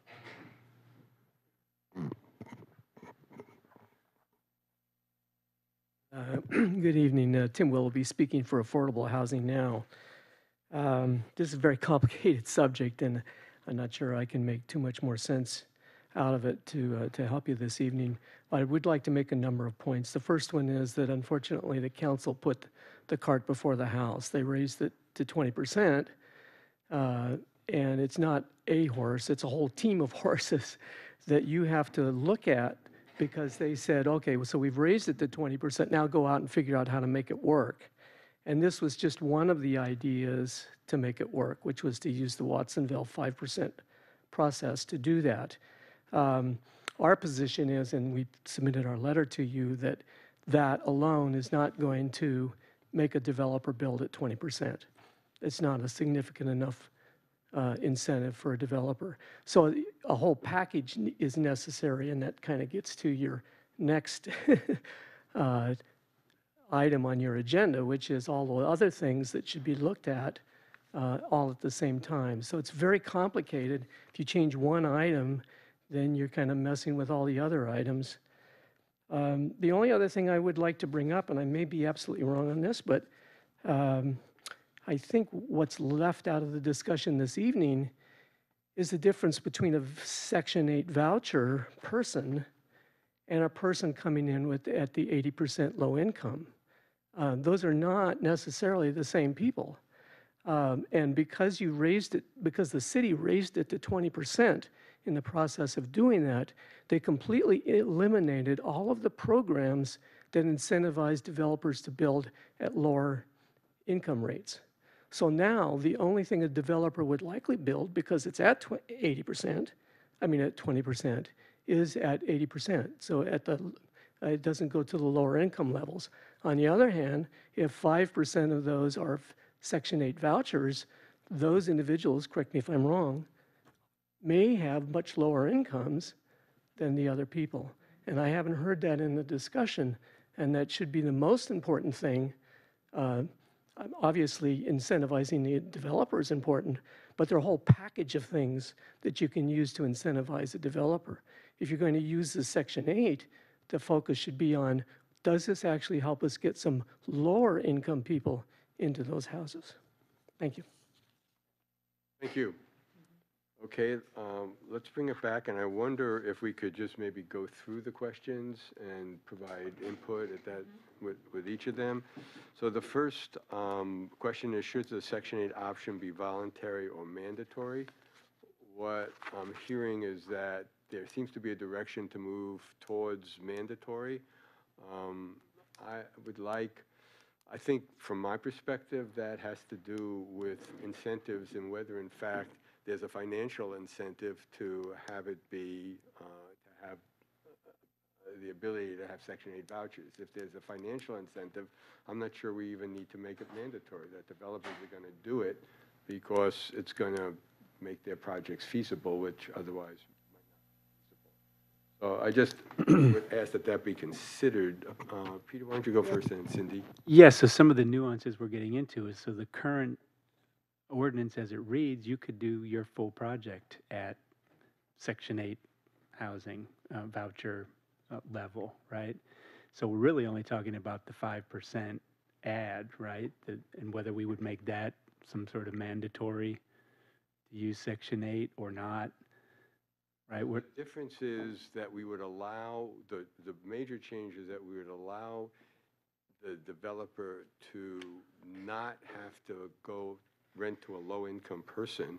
They could rent to anybody at the fair market, at the housing payment level, or at market rate. Those are the two alternatives on a temporary basis. And that theoretically would be, now a developer, as you say, everybody could be Section 8, but if you go to the lending entity, the entity is going to say, well, how do we know that? So it doesn't really help. Right. So the proposed change would allow, as it does in Watsonville to an extent, to rent temporarily at a market rate or a payment standard rate, and that would help with the financial feasibility. At least that's the theory. That's what would be different than what exists Yes, no, now. I agree, and I think we're headed in that direction already. I think it's down to semantics, right? And one challenge is how do you write an ordinance that's easy to read and easy to manage, right? And it quickly gets into a lot of definitions and a lot of referencing to other areas. So there's a bit of a juggling act, and I too am sensitive to getting something out there, but it seems to be, it's a little bit more difficult than just getting something and hoping it's gonna, address something and be fruitful at the end of the day. So I think it's got momentum, but it's not the 19th, unfortunately. I'm not ready to give up yet. Okay. So I had a comment and a question. The comment is that when, one of the issues is enforceability and monitoring, and as you just brought up, as it gets more and more complex, the performance of the analysis that have been done, there's a negative correlation to that. So the more complicated set-asides and those kind of things, the actual production of affordable units was not as anticipated in most cases that there are analyses for that I've looked at. So I think that's important to keep aside. I believe the council direction was to look at the Watsonville 5% set-aside as a model. So the question is, did it actually provide more affordable units? Because I had heard various reports on how many units have been actually produced. And then the other question is there a way to write this ordinance that just gives a strong and primary preference to Section 8 and doesn't put a proportionality to that? Is that a possibility? Question, we'll take that under consideration, thanks. Could I ask if you've talked to individual developers? We have meetings scheduled. Yeah. When I met with Bonnie, a local developer was there, and that's where I sort of hit with both sides, from him and from Bonnie, that this would really make a big difference. That's kind of why I've been pushing on it, because it seems like having that ability to get financing is a real major, would be a real major help to a developer. So that's why, from my perspective, having that option there, let them, if they want Section 8, they can do Section 8. If they don't, they don't. But if they do Section 8, then they have the ability, if they can't get a Section 8 voucher holder, to temporarily have it be market rate or at the payment standards. And then we come down to, okay, what's the enforcement mechanism? You talked about 60 days. One of the things that was talked about at the Housing Authority Board was, okay, could the Housing Authority play a role, not in enforcing the law or the ordinance, but in monitoring it and providing information to the City Economic Development Department as to if there was somebody who was just having the clock tick, sending a report to say, okay, you get another 30 days or you get another 60 days because you haven't even interviewed any Section 8 tenants. If a owner does want to interview but rejects everybody who they see, and the Housing Authority then is an agency that has the ability to evaluate whether those rejections were reasonable, 12 people in a one-bedroom apartment, or they just didn't like the way they answered the question or dressed or whatever. So I think there is there could be a process that whereby developers would have to notify the housing authority, these other providers, when or even earlier, 30 days before their unit is going to be available, to sort of kick off a period. The various providers could notify the voucher holders to go meet with the owner. The owner then would be able to make a decision if the time period is up and they didn't have anybody and they wanted to go to either market or payment standards. They could, contact the housing authority and explain why there was no voucher holder that they would accept. The housing authority would then contact the city and say, okay, we got to let this go, or this is somebody who just doesn't want a Section 8 tenant, and therefore just let's extend the period. So, I mean, from my perspective, there is a approach that's workable, that's not that complicated, and would allow for low-income people, both voucher holder, and leave it up to the developer. If the developer doesn't want to rent to a Section 8 voucher holder, then tell the city that when you come in. I don't want any. I'll prefer to just rent to very low-income people and take the loss. Or they'll come in and say, I'd like to have 5%, or I'd like to have 10% of my Section 8 units, and then they're on the hook to rent to Section 8 voucher holders under the city's program. So from my perspective, it's not all that complicated, and I think that there are real, at least I've heard from one developer that this would really be of assistance. If you hear from the banks that would make a difference, I would really urge you to get an ordinance together. I understand that attorneys have looked at ordinances and. Thank you. And it sounds like we're on the same page. We are certainly concerned about how the banks will underwrite. We have some draft ordinance language. It is not ready. We have some additional vetting to do.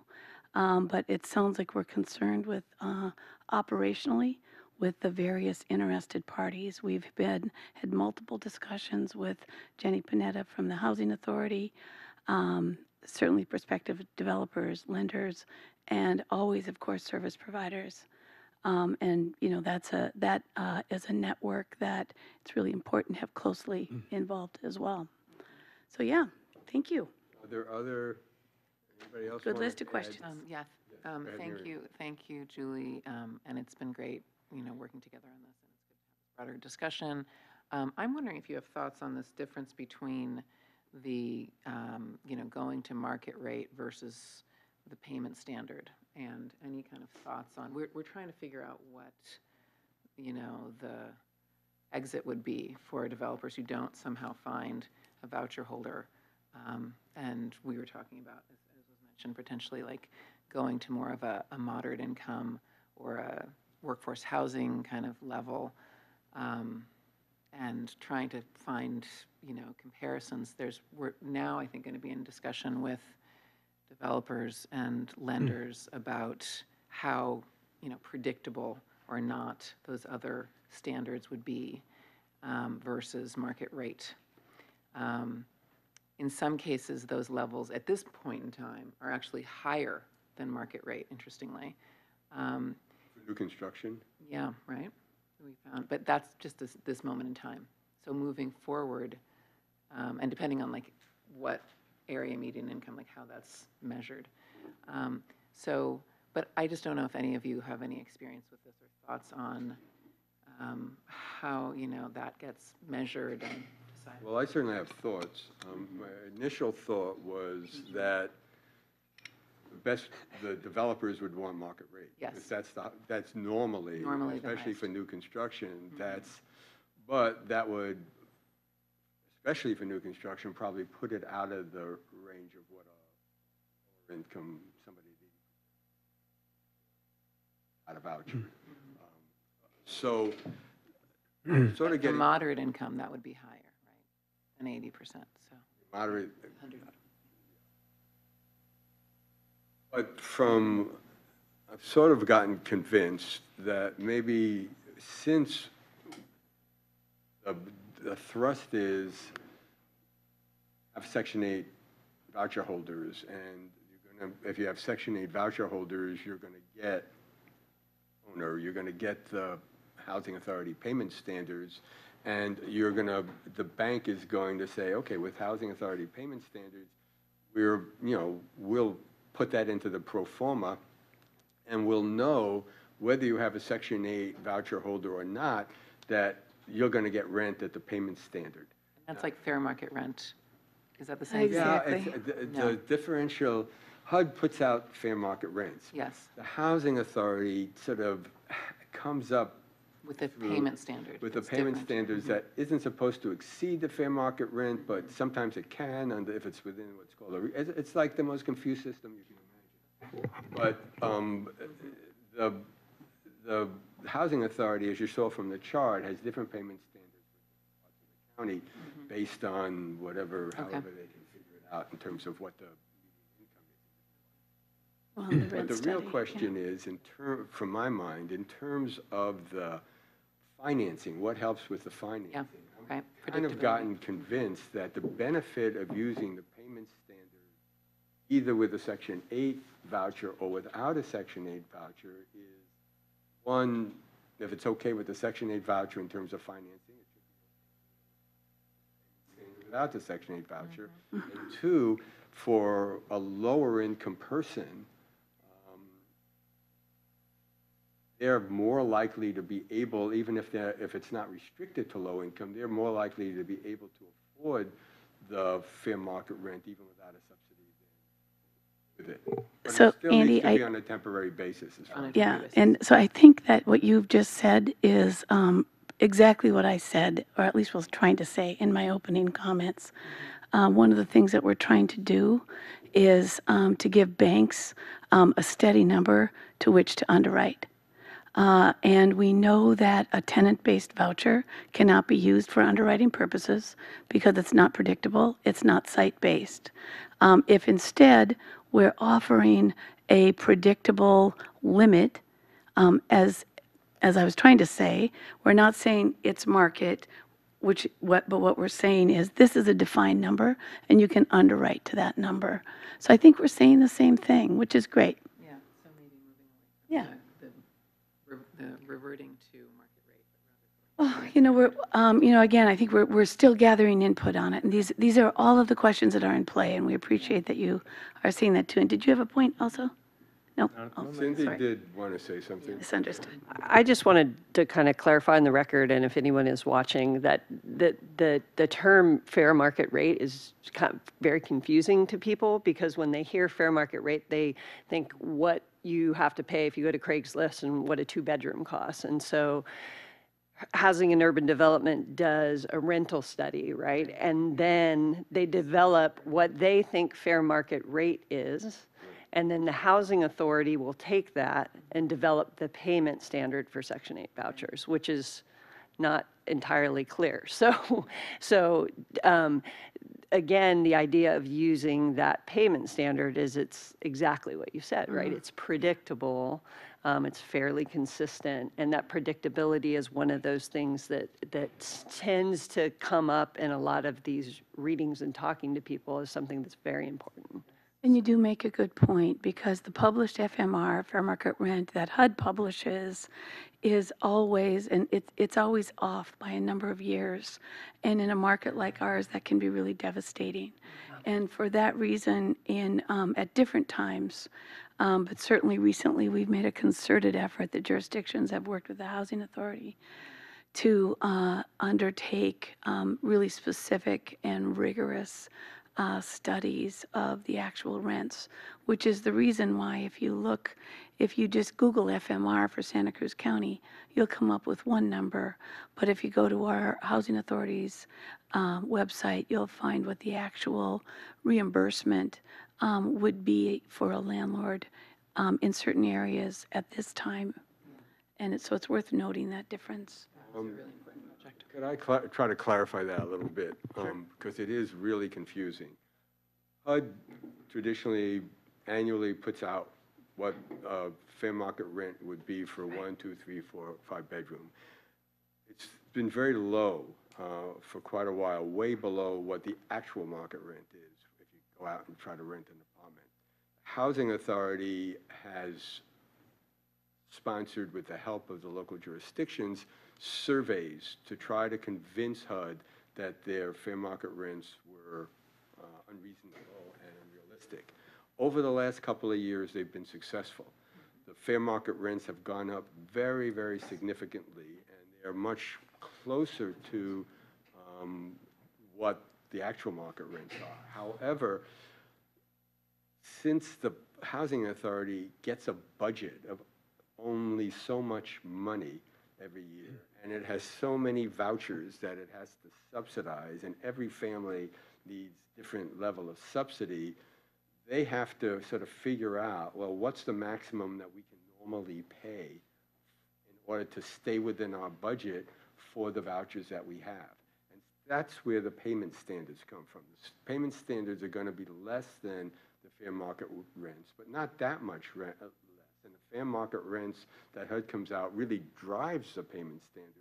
The payment standards go through another couple of steps because they have to represent what's realistic in terms of the budget.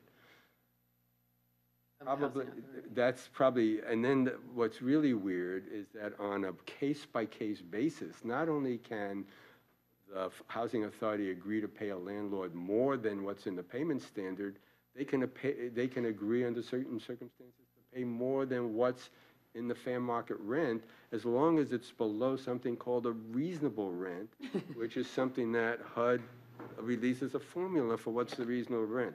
So it's sort of like, It's very complicated. it drives the Housing Authority staff crazy to try to figure it all out. But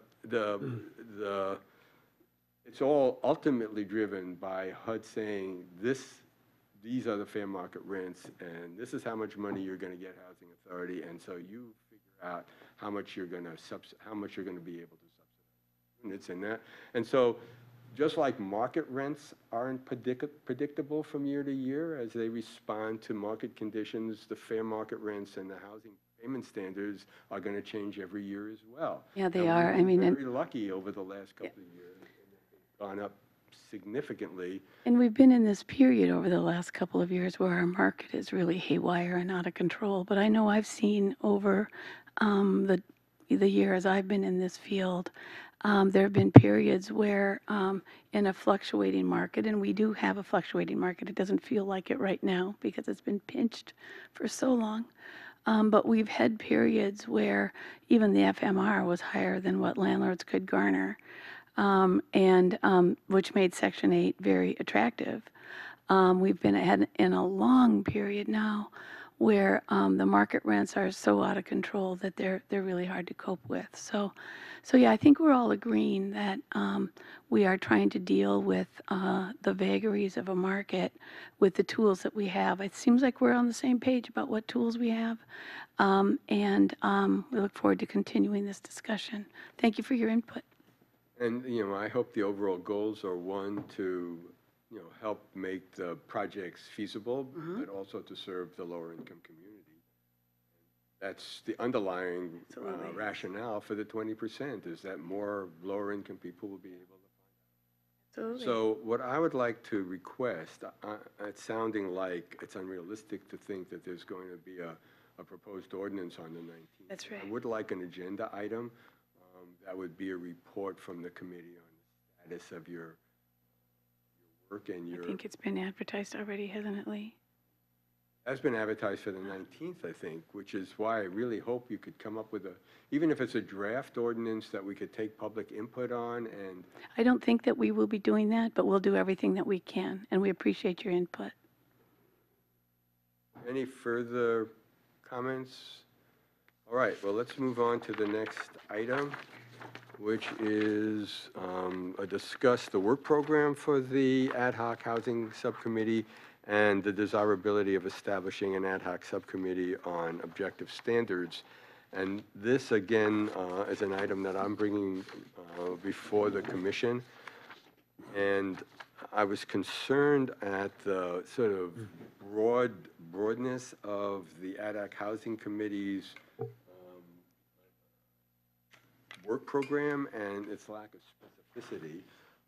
My understanding was the first issue was going to be the, working on the 20% inclusionary, which you're doing, and trying to come up with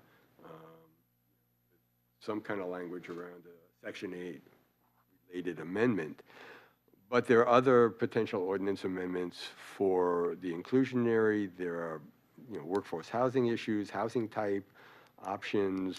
There was some discussion of density bonus, and I just thought the commission should have more of a discussion about what, in fact, Sure. the expectation is for the work of this subcommittee and the timeline, and whether it would make sense to ask that we get a more detailed work program that the commission could prioritize. Yeah, so the council directed the commission to set up an ad hoc subcommittee, and we have been working on, which happened. We've been working on actually all of these items. The workforce housing definition we've begun wrestling with. We've acknowledged and discussed the fact that our inclusionary ordinance has been like a 40-year-old Christmas tree, getting ornaments added and never seeming to get any taken off. I just made that up. That's pretty good. I think at this point the needles are gone and it's nothing but quite a few rusty ordinance. Some of them work and some of them really don't. It's not going to be, at least I don't think, this isn't something the subcommittee or that we've landed on as staff. We've looked at some of the pieces that make this ordinance really clunky and difficult, both for, for the community to understand, what is it, or what are we accomplishing within it. Certainly difficult for developers to understand, and it's even hard for staff to interpret. So I think that there's some real problems. And beginning to look at that is I think an important, we were asked to discuss it. I do think that that's probably a bigger job. I mean, I know it's a bigger job. There will be a recommendation coming out, but it's not ready to do that right now. So some of the other things that were brought up, and I appreciate that you included the staff report that led to this. We haven't gotten to talking about housing type options. That's one that is one that I happen to have opinions about. We have not had a chance to start talking about that. I do think that it's been identified both by the council in staff reports as something that could and should get brought up and looked at. I think this commission at a meeting I wasn't at was also talking about, are there things that we can do to super energize the creation of ADUs? That's kind of part of that same small units, alternative housing types, other discussions. And then also, very seriously, whether there's things we want to do around implementation of the density bonus and our local density bonus ordinance, and whether we'd be interested in doing what some other jurisdictions have done, including the county, which has now even been superseded by the state. So it's any idea any jurisdiction has, it's kind of leapfrogged by the state in its desperation to create opportunities and pathways for housing. But that is essentially the list of things that we're talking about. What I'm expecting is that on some of these points, we'll be coming back with some really clear recommendations, like, for instance, a definition of workforce housing is something that I'm hoping that we can have within this city, a working understanding of what we mean when we say that. Others, such as what's the best pathway to undertake some streamlining of our ordinance. I think what that'll be, we're not going to be coming back with a rewritten ordinance, I'm sure of that, but I do think that it's an opportunity to discuss it, take a look at options, and come back again in response to the council direction with some recommendations that then would be implemented through a work plan by staff, because we don't write ordinances. Hey, does anybody else on the committee want to add anything to that? Yeah, I would echo that, and I mean, there's other things I'd love to have on the subcommittee's agenda or that we discuss as a commission. For instance, I'm interested in the whole question of community land trusts and the ability to take land off the speculative market and the city's role in that. I don't know that that's part of our agenda, but, you know, so what happens when there are approaches to the creation of affordable housing that aren't on the agenda of the subcommittee? Do we then expand that agenda, or do we bring it to the commission, or, you know, how would that work if these 4 items don't, you know, that there are possibilities beyond those that we want to address? So that's kind of a question that I have. Yeah, I would also just say that the final work plan is still a work in progress, right? We kind of had 2 directions going into this. We had the creation of the subcommittee was on a slightly broader set of issues, and then we had, subsequent to that, the very specific Section 8 issue to deal with, which we've spent most of the time focusing on. So we haven't really defined a work plan or whittled down to, you know, discernible pieces what the rest of the issues will actually have a chance to address in the near term. So I think that will be forthcoming. That's on our agenda for the next meeting to finalize what that work plan actually is. So we'll have a little bit better understanding, and I think can communicate more clearly what those issues are going to be focusing on essentially. Question. Just to be very specific, I'm going to list off some things about. I'm just curious if you guys are discussing these. If not, maybe it'd be worth discussing. Sounded like you're already discussing density bonus, but enhanced density bonus as an option. Fee reductions, if that's something you guys are taking on. Fast track permitting, reduced parking requirements, unbundled parking, reduced development standards, and ministerial approvals. I think all in terms of ways to incentivize development. In terms of housing types, I think this falls under that, but small lot subdivisions would be an option. I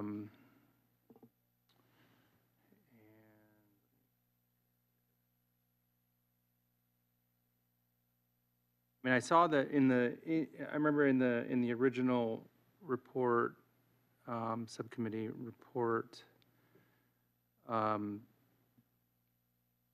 pretty sure there was things in terms of like dorm style housing, lodging, detached bedrooms. That's interesting. I'm not even sure exactly what that is, but it'd be interesting for you guys to discuss that and figure out how that works. But co-housing certainly is something that I think is it's relevant to our community. And then discussions around junior ADUs, you know, whether or not, you know, that the junior ADUs can happen with multifamily, because currently they cannot. They do require owner occupancy, so I'm not exactly sure how that works. But I guess that's an option to remove that requirement. And then also the ability of adding more than one junior ADU to a property. So, you know, those are all things that are on my mind that would be great for you guys to grapple with and discuss and come back to us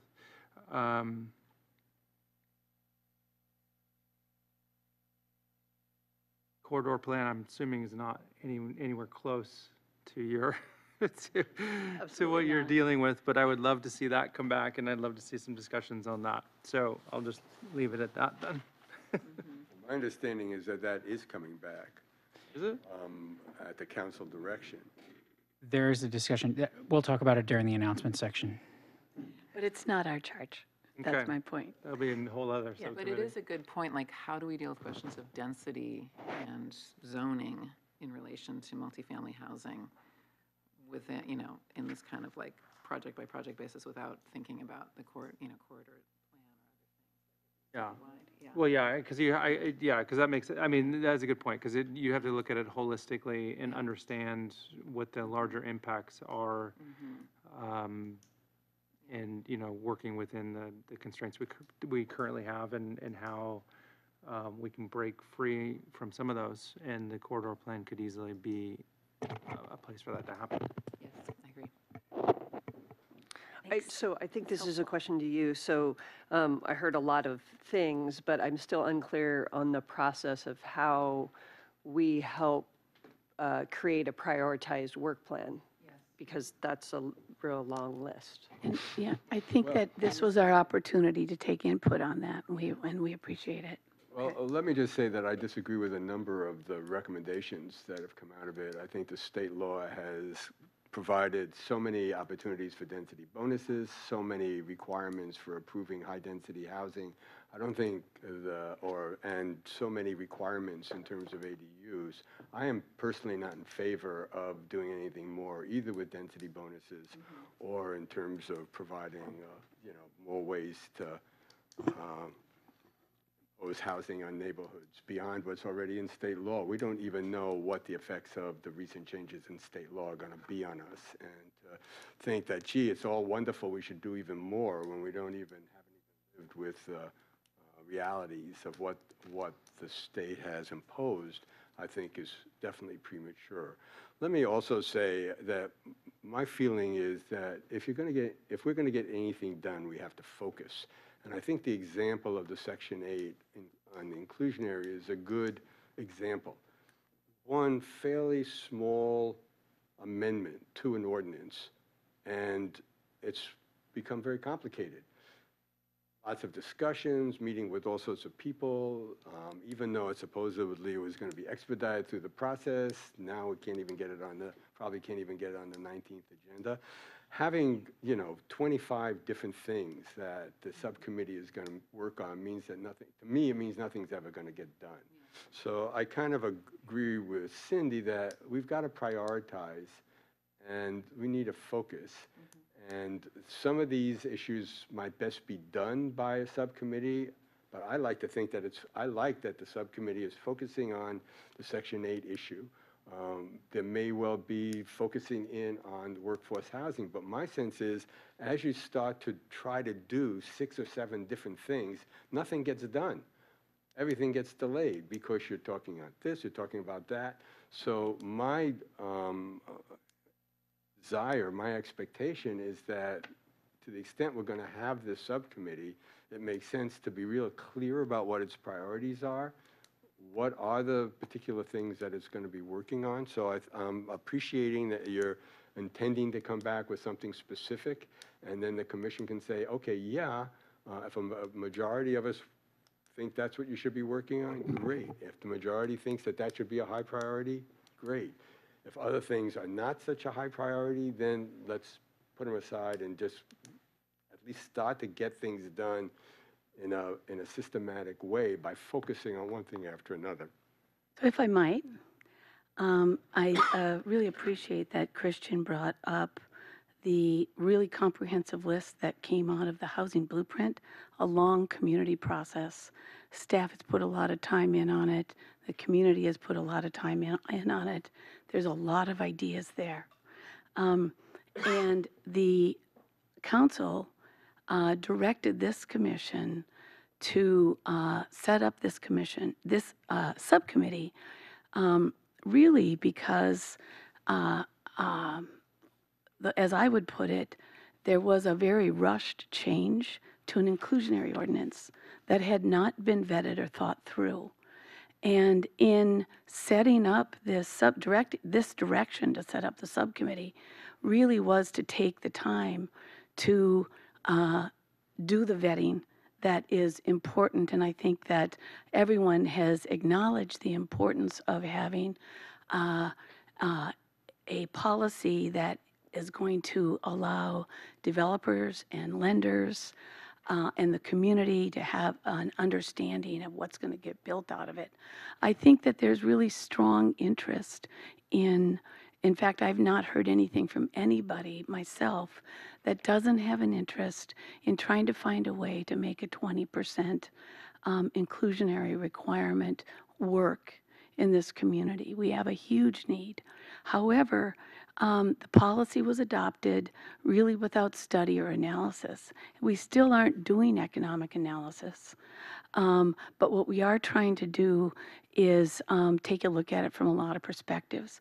I can appreciate the sense of urgency, but I do think that it is important that at this time we take the time to be as thoughtful as we can and ensure its success. And that's what we're trying to do. I do understand the frustration that it's not faster. What I was trying to say earlier is we know we can't do everything that is in the housing blueprint.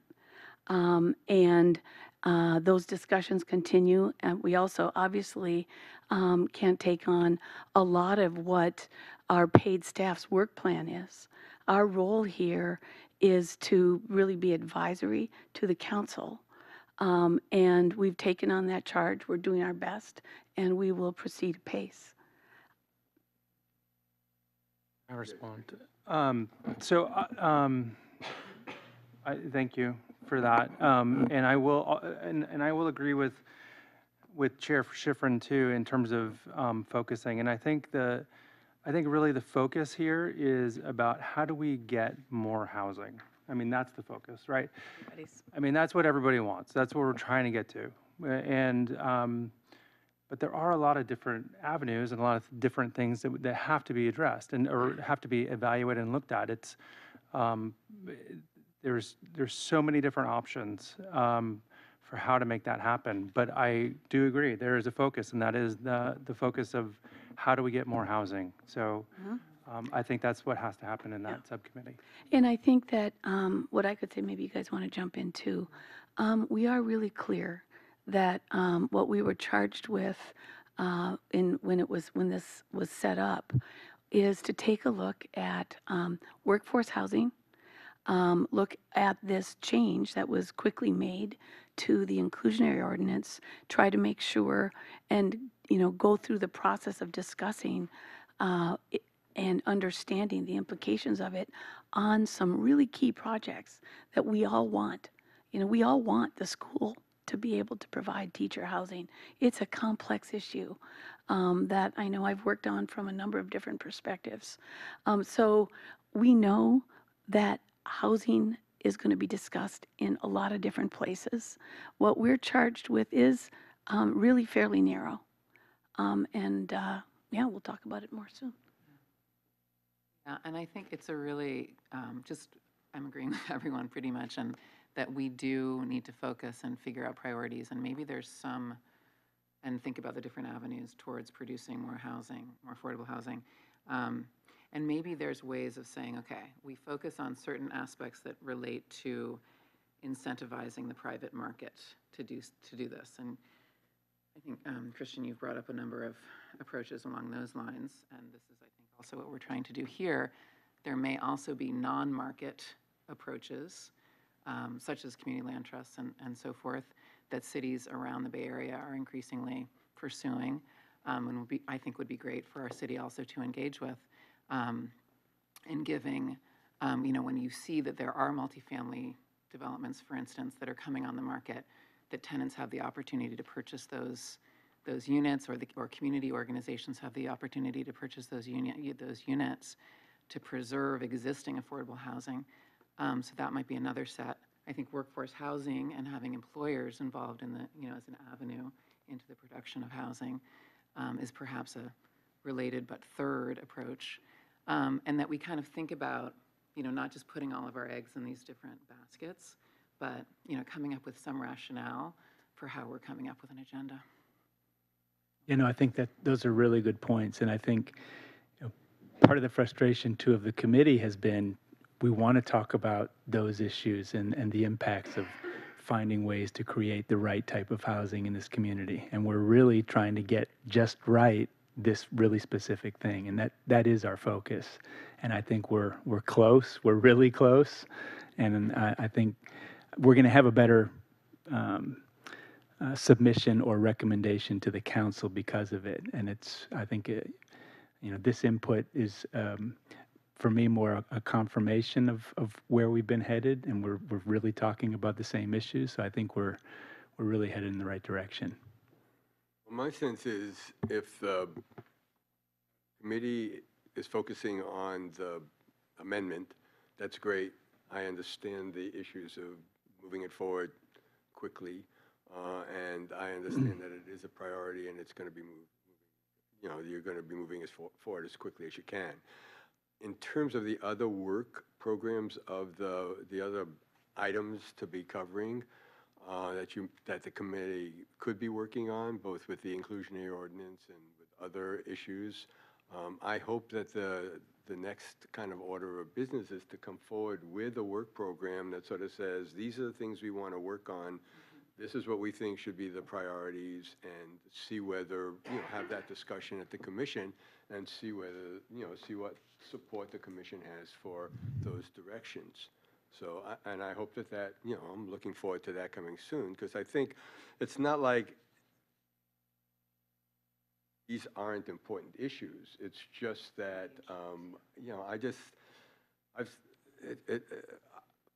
I myself was very frustrated with the blueprint process because it was a long process. Lots of people were involved. It went on for a long time. And all that we ended up with was a huge list of things that could be done. And, getting from that huge list to doing something, and as a strong advocate for going to 20%, it was doing something that will help with affordable housing. And I don't have a problem with now let's make it work.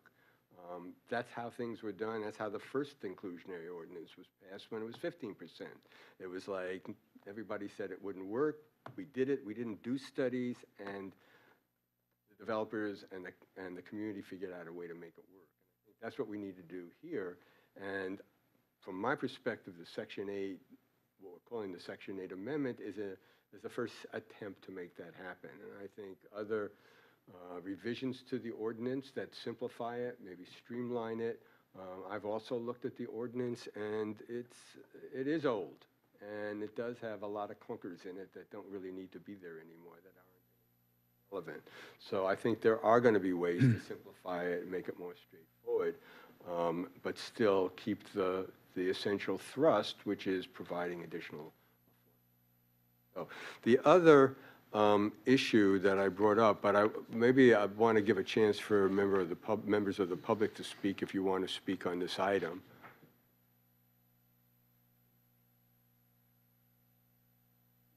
Thank you. Just very quickly, we recognize, as we said before, how complicated this is and how many different items there are that could be looked at and should be looked at. And there's some in our letter that weren't brought up that we hope that you would look at.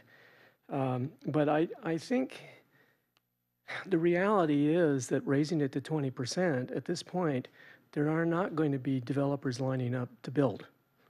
So I don't think there has to be a rush to get this done. I think it should be done right, and the whole picture should be looked at, because our current codes and ordinances for how, as you said, just read them, try to read them. They're very complicated. There's years of layers of things that in many cases were sort of meant to slow things down rather than to speed them up.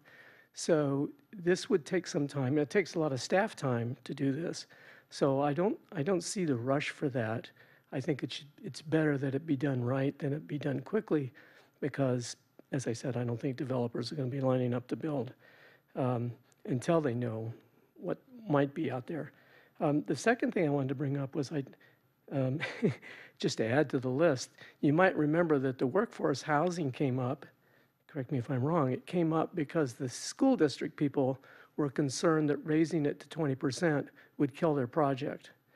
So the workforce is that correct? Yeah. So the workforce housing part is important. It's also important because Prop 13 looks like that's going to pass. And Prop 13 has both money for school districts to build more housing, also the UCSC, and as I put in the letter, it also creates the incentive for developers to do it and not have to pay school dedication fees. So because the state has moved already, there's one other issue to catch up with the state for workforce housing. So, yep, it's all of the above, and good luck. Thank you. No. Well, if I could just quickly respond, I think that's, and thank you for that comment. I think that's one of the reasons why workforce housing is our next agenda item, is because we're very cognizant of the fact that we don't want to impede in any way the school district from moving forward on their plans, which are not imminent, but are coming soon. Yeah, so we're trying to get that done in a timely manner. Second issue was that I brought up on this item was whether it made sense to set up a subcommittee on objective standards. And this, if we think that our ordinances are complicated and difficult to read, lots of luck with state law. And the state, trying to figure out just what the state law is requiring is really difficult. But there definitely seems to be a movement towards ministerial decisions, requirements that local governments approve projects that meet the general plan and the zoning, and objective standards. And so the whole notion of what's an objective standard and what's a subjective standard has become sort of a term of art of importance. And as the commissioners may probably know, the city has gotten a grant from the state, or approval for a grant, and is waiting for the money to come, unless it's come in the last week or so, and is intending to hire a consultant to work with staff and to come up with a set of objective standards that could then be placed in the ordinance and be relevant to evaluating development projects.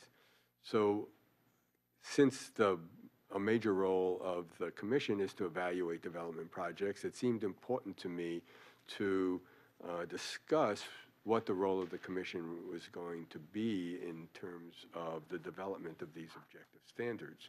We have two architects on the commission with a lot of experience with development, and we're in the role of trying to evaluate developments when they come forward. And what we have before us is the ordinance that says, well, what are the performance standards? What are the requirements? So I met with the planning director to talk about potential commission roles. If I could, you can correct me if I got conversation wrong, but my understanding was the director was thinking about having a technical advisory committee that may have commission members on it with other staff from other departments. I was kind of favoring the notion of having a subcommittee of the commission that was just tasked, an ad hoc subcommittee that was tasked to work with the staff and the consultant on this. So I wanted to have us talk about it, get feedback from commissioners, have the planning director give his point of view to us, to everybody, not just me, and then see if, whether there's a desire for the commission to do anything. Sure. So a couple of things. One, we haven't released an RFP yet. So a request for proposals will be going out. We're guaranteed the money. We're actually considering releasing the RFP in advance of actually getting the money, because we won't be paying that for some time. By the time we get someone on contract, we've been waiting for that money, but we've been waiting for 3 months now. So we keep hearing it'll be happening really soon. And what I expect when we get those responses back, and this is where I just want to clarify what I think the Planning Commission's role will be in this. what I expect when we get those back is that many, if not all, of them have some type of technical advisory committee. And being that this is a issue that comes before the Planning Commission, part of that technical advisory committee will be made up of planning commissioners, and we'd be relying on the expertise that you all bring to help guide and shape that technical advisory committee. Now that isn't guaranteed how that works. It could be that there is a larger community advisory committee, and rather than having a separate technical advisory committee, the planning commission members participate as part of that community advisory committee. It could be both of those things. There could be a technical advisory committee and a community advisory committee. I think the important thing that we want to do when we release this RFP is actually not specify the Planning Commission's role. And the reason why I think that's important is because when we get RFP responses back, we want to have the creative ideas of those respondents, of those consultants, not be bound by something saying you will do it this way. Oftentimes what can happen with the RFP responses is we have a consultant team that we think is great and they're the best ones, and we say, you know what though, like there was this really great idea for community outreach or for planning commission involvement, and what do you think about including that? And if we specify in the RFP that this is what commission's role is going to be in there, then there's a potential to stymie that creativity in those responses. And so I'm very reluctant to specify exactly what the planning commission's role is going to be as part of that RFP, in favor of hearing what creative ideas could come back. That said, most RFPs that go out come back with a technical advisory committee and or a community advisory committee. So I would expect that. And maybe we get something else. Maybe that's all we've got. But as we move forward with the release of the RFP, the responses will certainly be keeping the Planning Commission abreast of the direction that we're heading. And we do anticipate that the Planning Commission has a role to play in that, beyond just bringing it to the Planning Commission when it's ready for formal recommendation. I would expect there are going to be a variety of check-in points throughout the process where there is involvement of the Planning Commission as a whole, as well as with some other subcommittees, however those may play out once we hear from the consultants. Yeah, I'm just wondering, to go back to the community involvement piece and how much we specify in the RFP. Given that this is going to be a big change for the community, I think that it is in all of our best interest to, we can leave it perhaps open about the mechanism in which they're involved, but I think it would be very important to specify in that RFP that there be a robust community involvement component to these standards, and that we actually call that out. Because I think from start to finish, the more transparent we can make this for the community, I think the more likely we are to get support as we move forward with this mandate. Without a doubt, yeah, we already have that draft, and that is a significant component, including a list of, I'm not going to try to count the number, but if you look at the recent second meeting in February, I believe it was, second meeting in January for the council, we actually had a list of potentially affected interests, and it was a list, it was just a initial brainstorming, but it's just that I think provides emphasis for the RFP respondents to understand how many different groups and how many different stakeholders we're actually expecting that they attempt to engage. We can't guarantee that, if they say, all right, we want to get a lot of renters, and we want to get young people, and we want to get students, and we want to get homeowners. We can't guarantee that all those folks will participate, but there needs to be a very active effort to engage as broad a spectrum of the community as is willing to talk with us. Right. Thank you. And yet, on the other hand, we'd like to have objective standards within our lifetime. And so having a process that goes on for 3.5 years serve the city very well. So, did you want to say something, Julie? Yeah, because I spent a lot of time talking about objective standards. I'm on the committee for the county is developing it. It's a really complex process, and I'm really looking forward to the responses to the RFP that are being put out. And I do think that it's important for the community to have an opportunity to weigh in on, and even just to understand the extent to which the city has latitude and does not have latitude in terms of what we're creating with objective standards and what it means going forward for the projects that are developed. So I think it's really important. I don't believe that there should be a subcommittee of the Planning Commission for objective standards set up at this point. I personally think a TAC with prescribed community involvement is a better approach. Well, I feel that pretty strongly, and it's too soon at any rate. So I think, thank you for bringing it up, and it's, there's a lot going on. I mean, I'm curious about how the planning department is managing its work plan. I think you've been breaking it off in like 6-month chunks instead of annual chunks. So I'm interested in how it works in with all that, because there's a lot going on. There is a lot going on, and to Chair Schifrin's point, that's a point well taken as well. We want to move these forward as quickly as possible, because as developments move forward, we want to be able to ensure that we get what's best for the community in terms of the quality of design, the quality of architecture, and we have limited ability to do that under the current state regulations that prescribe how we cannot reduce the density of projects below what is allowed by the general plan, and our ability to use subjective standards is limited by that.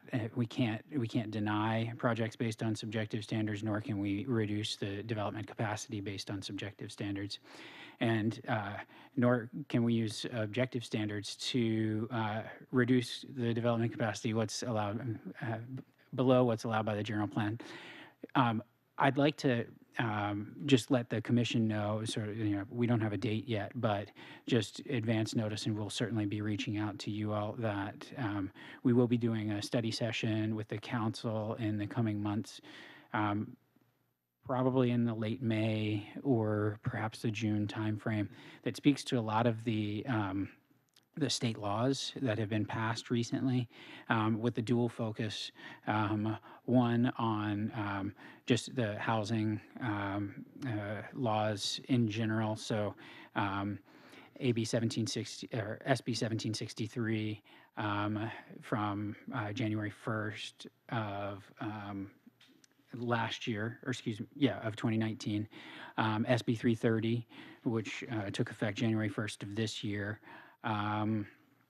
and various others, including the second part of that is the focus on rent control and tenant protections, so that it's also informative for not only the council and the planning commission, but also the community, to really understand, hear the new rules that we're playing by. It's great that you're doing that. So let me say that behind objective standards are values, and people have different values, and I think members of the commission, just like members of the council, have different values. And my suggestion is, I'm not always in agreement with the staff's values, as the staff knows, and I don't think that, I think that given that the objective standards are going to play a critical role in what the city had, the ability of the city to really regulate development, it just seems very important for different points of view to be part of that process. So I'm not convinced that it doesn't, I don't see this as simply a technical exercise.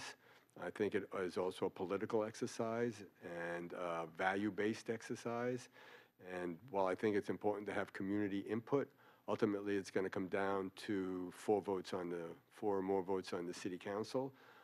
And it's going to come down to a vote at the planning commission. And I just think it's important, given that reality, that the planning commission play a very active role in that process and not have it be staff dominated, whether it's tax staff or consultant dominated, where they come with their own set of values and points of view. So I'd like to ask you to report back at subsequent meetings on the status of the RFP. I feel I can accept waiting to see what they come up with, but ultimately the consultant will work for the city and the council will approve their project. And if the commission majority wants to recommend that a subcommittee be set up of the commission to work with the consultant, that's a recommendation that this commission can make. And the council can either do it or not do it, but I think there are different points of view as to how this process should proceed, and unfortunately, we're still waiting to get the ability for it to proceed, but I'm not prepared to just say, okay, let the technical people run the whole process and have a bunch of community meetings so that they can say that there's community input. Okay? So no action is required on this. Any more discussion on this item that anybody would like to have? So we have no public hearings, we have no information items, any... I have some information. item. Yes. Well, thank you. All right, go ahead. I just wanted to give the commission a heads up on a couple of things. One, at the next meeting, the March 19th, the council's January 28th discussion referred potential options for moving forward with zoning and general plan reconciliation. That is related to the corridors. And so there'll be a discussion about that at the next meeting on March 19th. And then at March 24th, at the council meeting, there'll be an update on last year's progress towards meeting the regional housing needs allocation, the RHNA targets. And then that'll subsequently be forwarded to the Planning Commission as an informational item in April. So there's no way for the commission to see it in advance? There's not. We are still working on those numbers right now, and so we'll be getting that ready just in time for the March 24th council meeting. But we're happy to refer that, and that's what we'll be indicating as part of our agenda report as well. That information will get forwarded over to you in advance or following the council meeting. Okay, any other information items from anybody? Any subcommittee? We've sort of had subcommittee, advisory body, oral reports. Something going on with the Westcliff adaptation study. I think there's going to be some public meetings that are coming up. Consultants should be releasing their evaluation of the initial cut of alternatives sometime this month.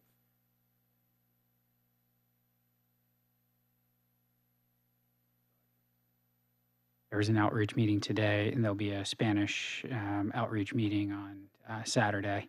And yes, the next deliverable from the consultants is due in the next couple of weeks here. Anybody want to refer an item to a future agenda?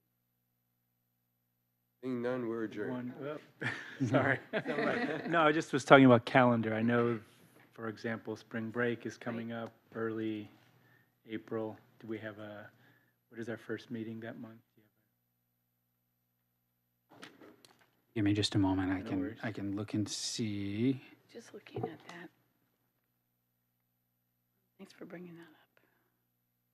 And let you know if we have anything scheduled. Yeah. No, the second.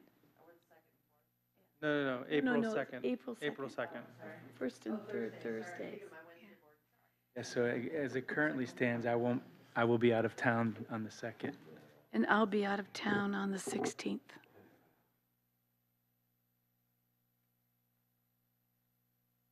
Okay, did we decide we are meeting on I April 2nd? may be out of town on the 2nd as well, Okay, Maybe two of us would be gone. on the 2nd, yeah.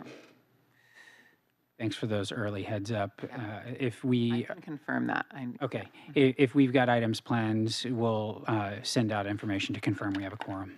Thank you, yeah. okay. Any other business? Seeing none, we're adjourned. Thank you all very much. Thank you.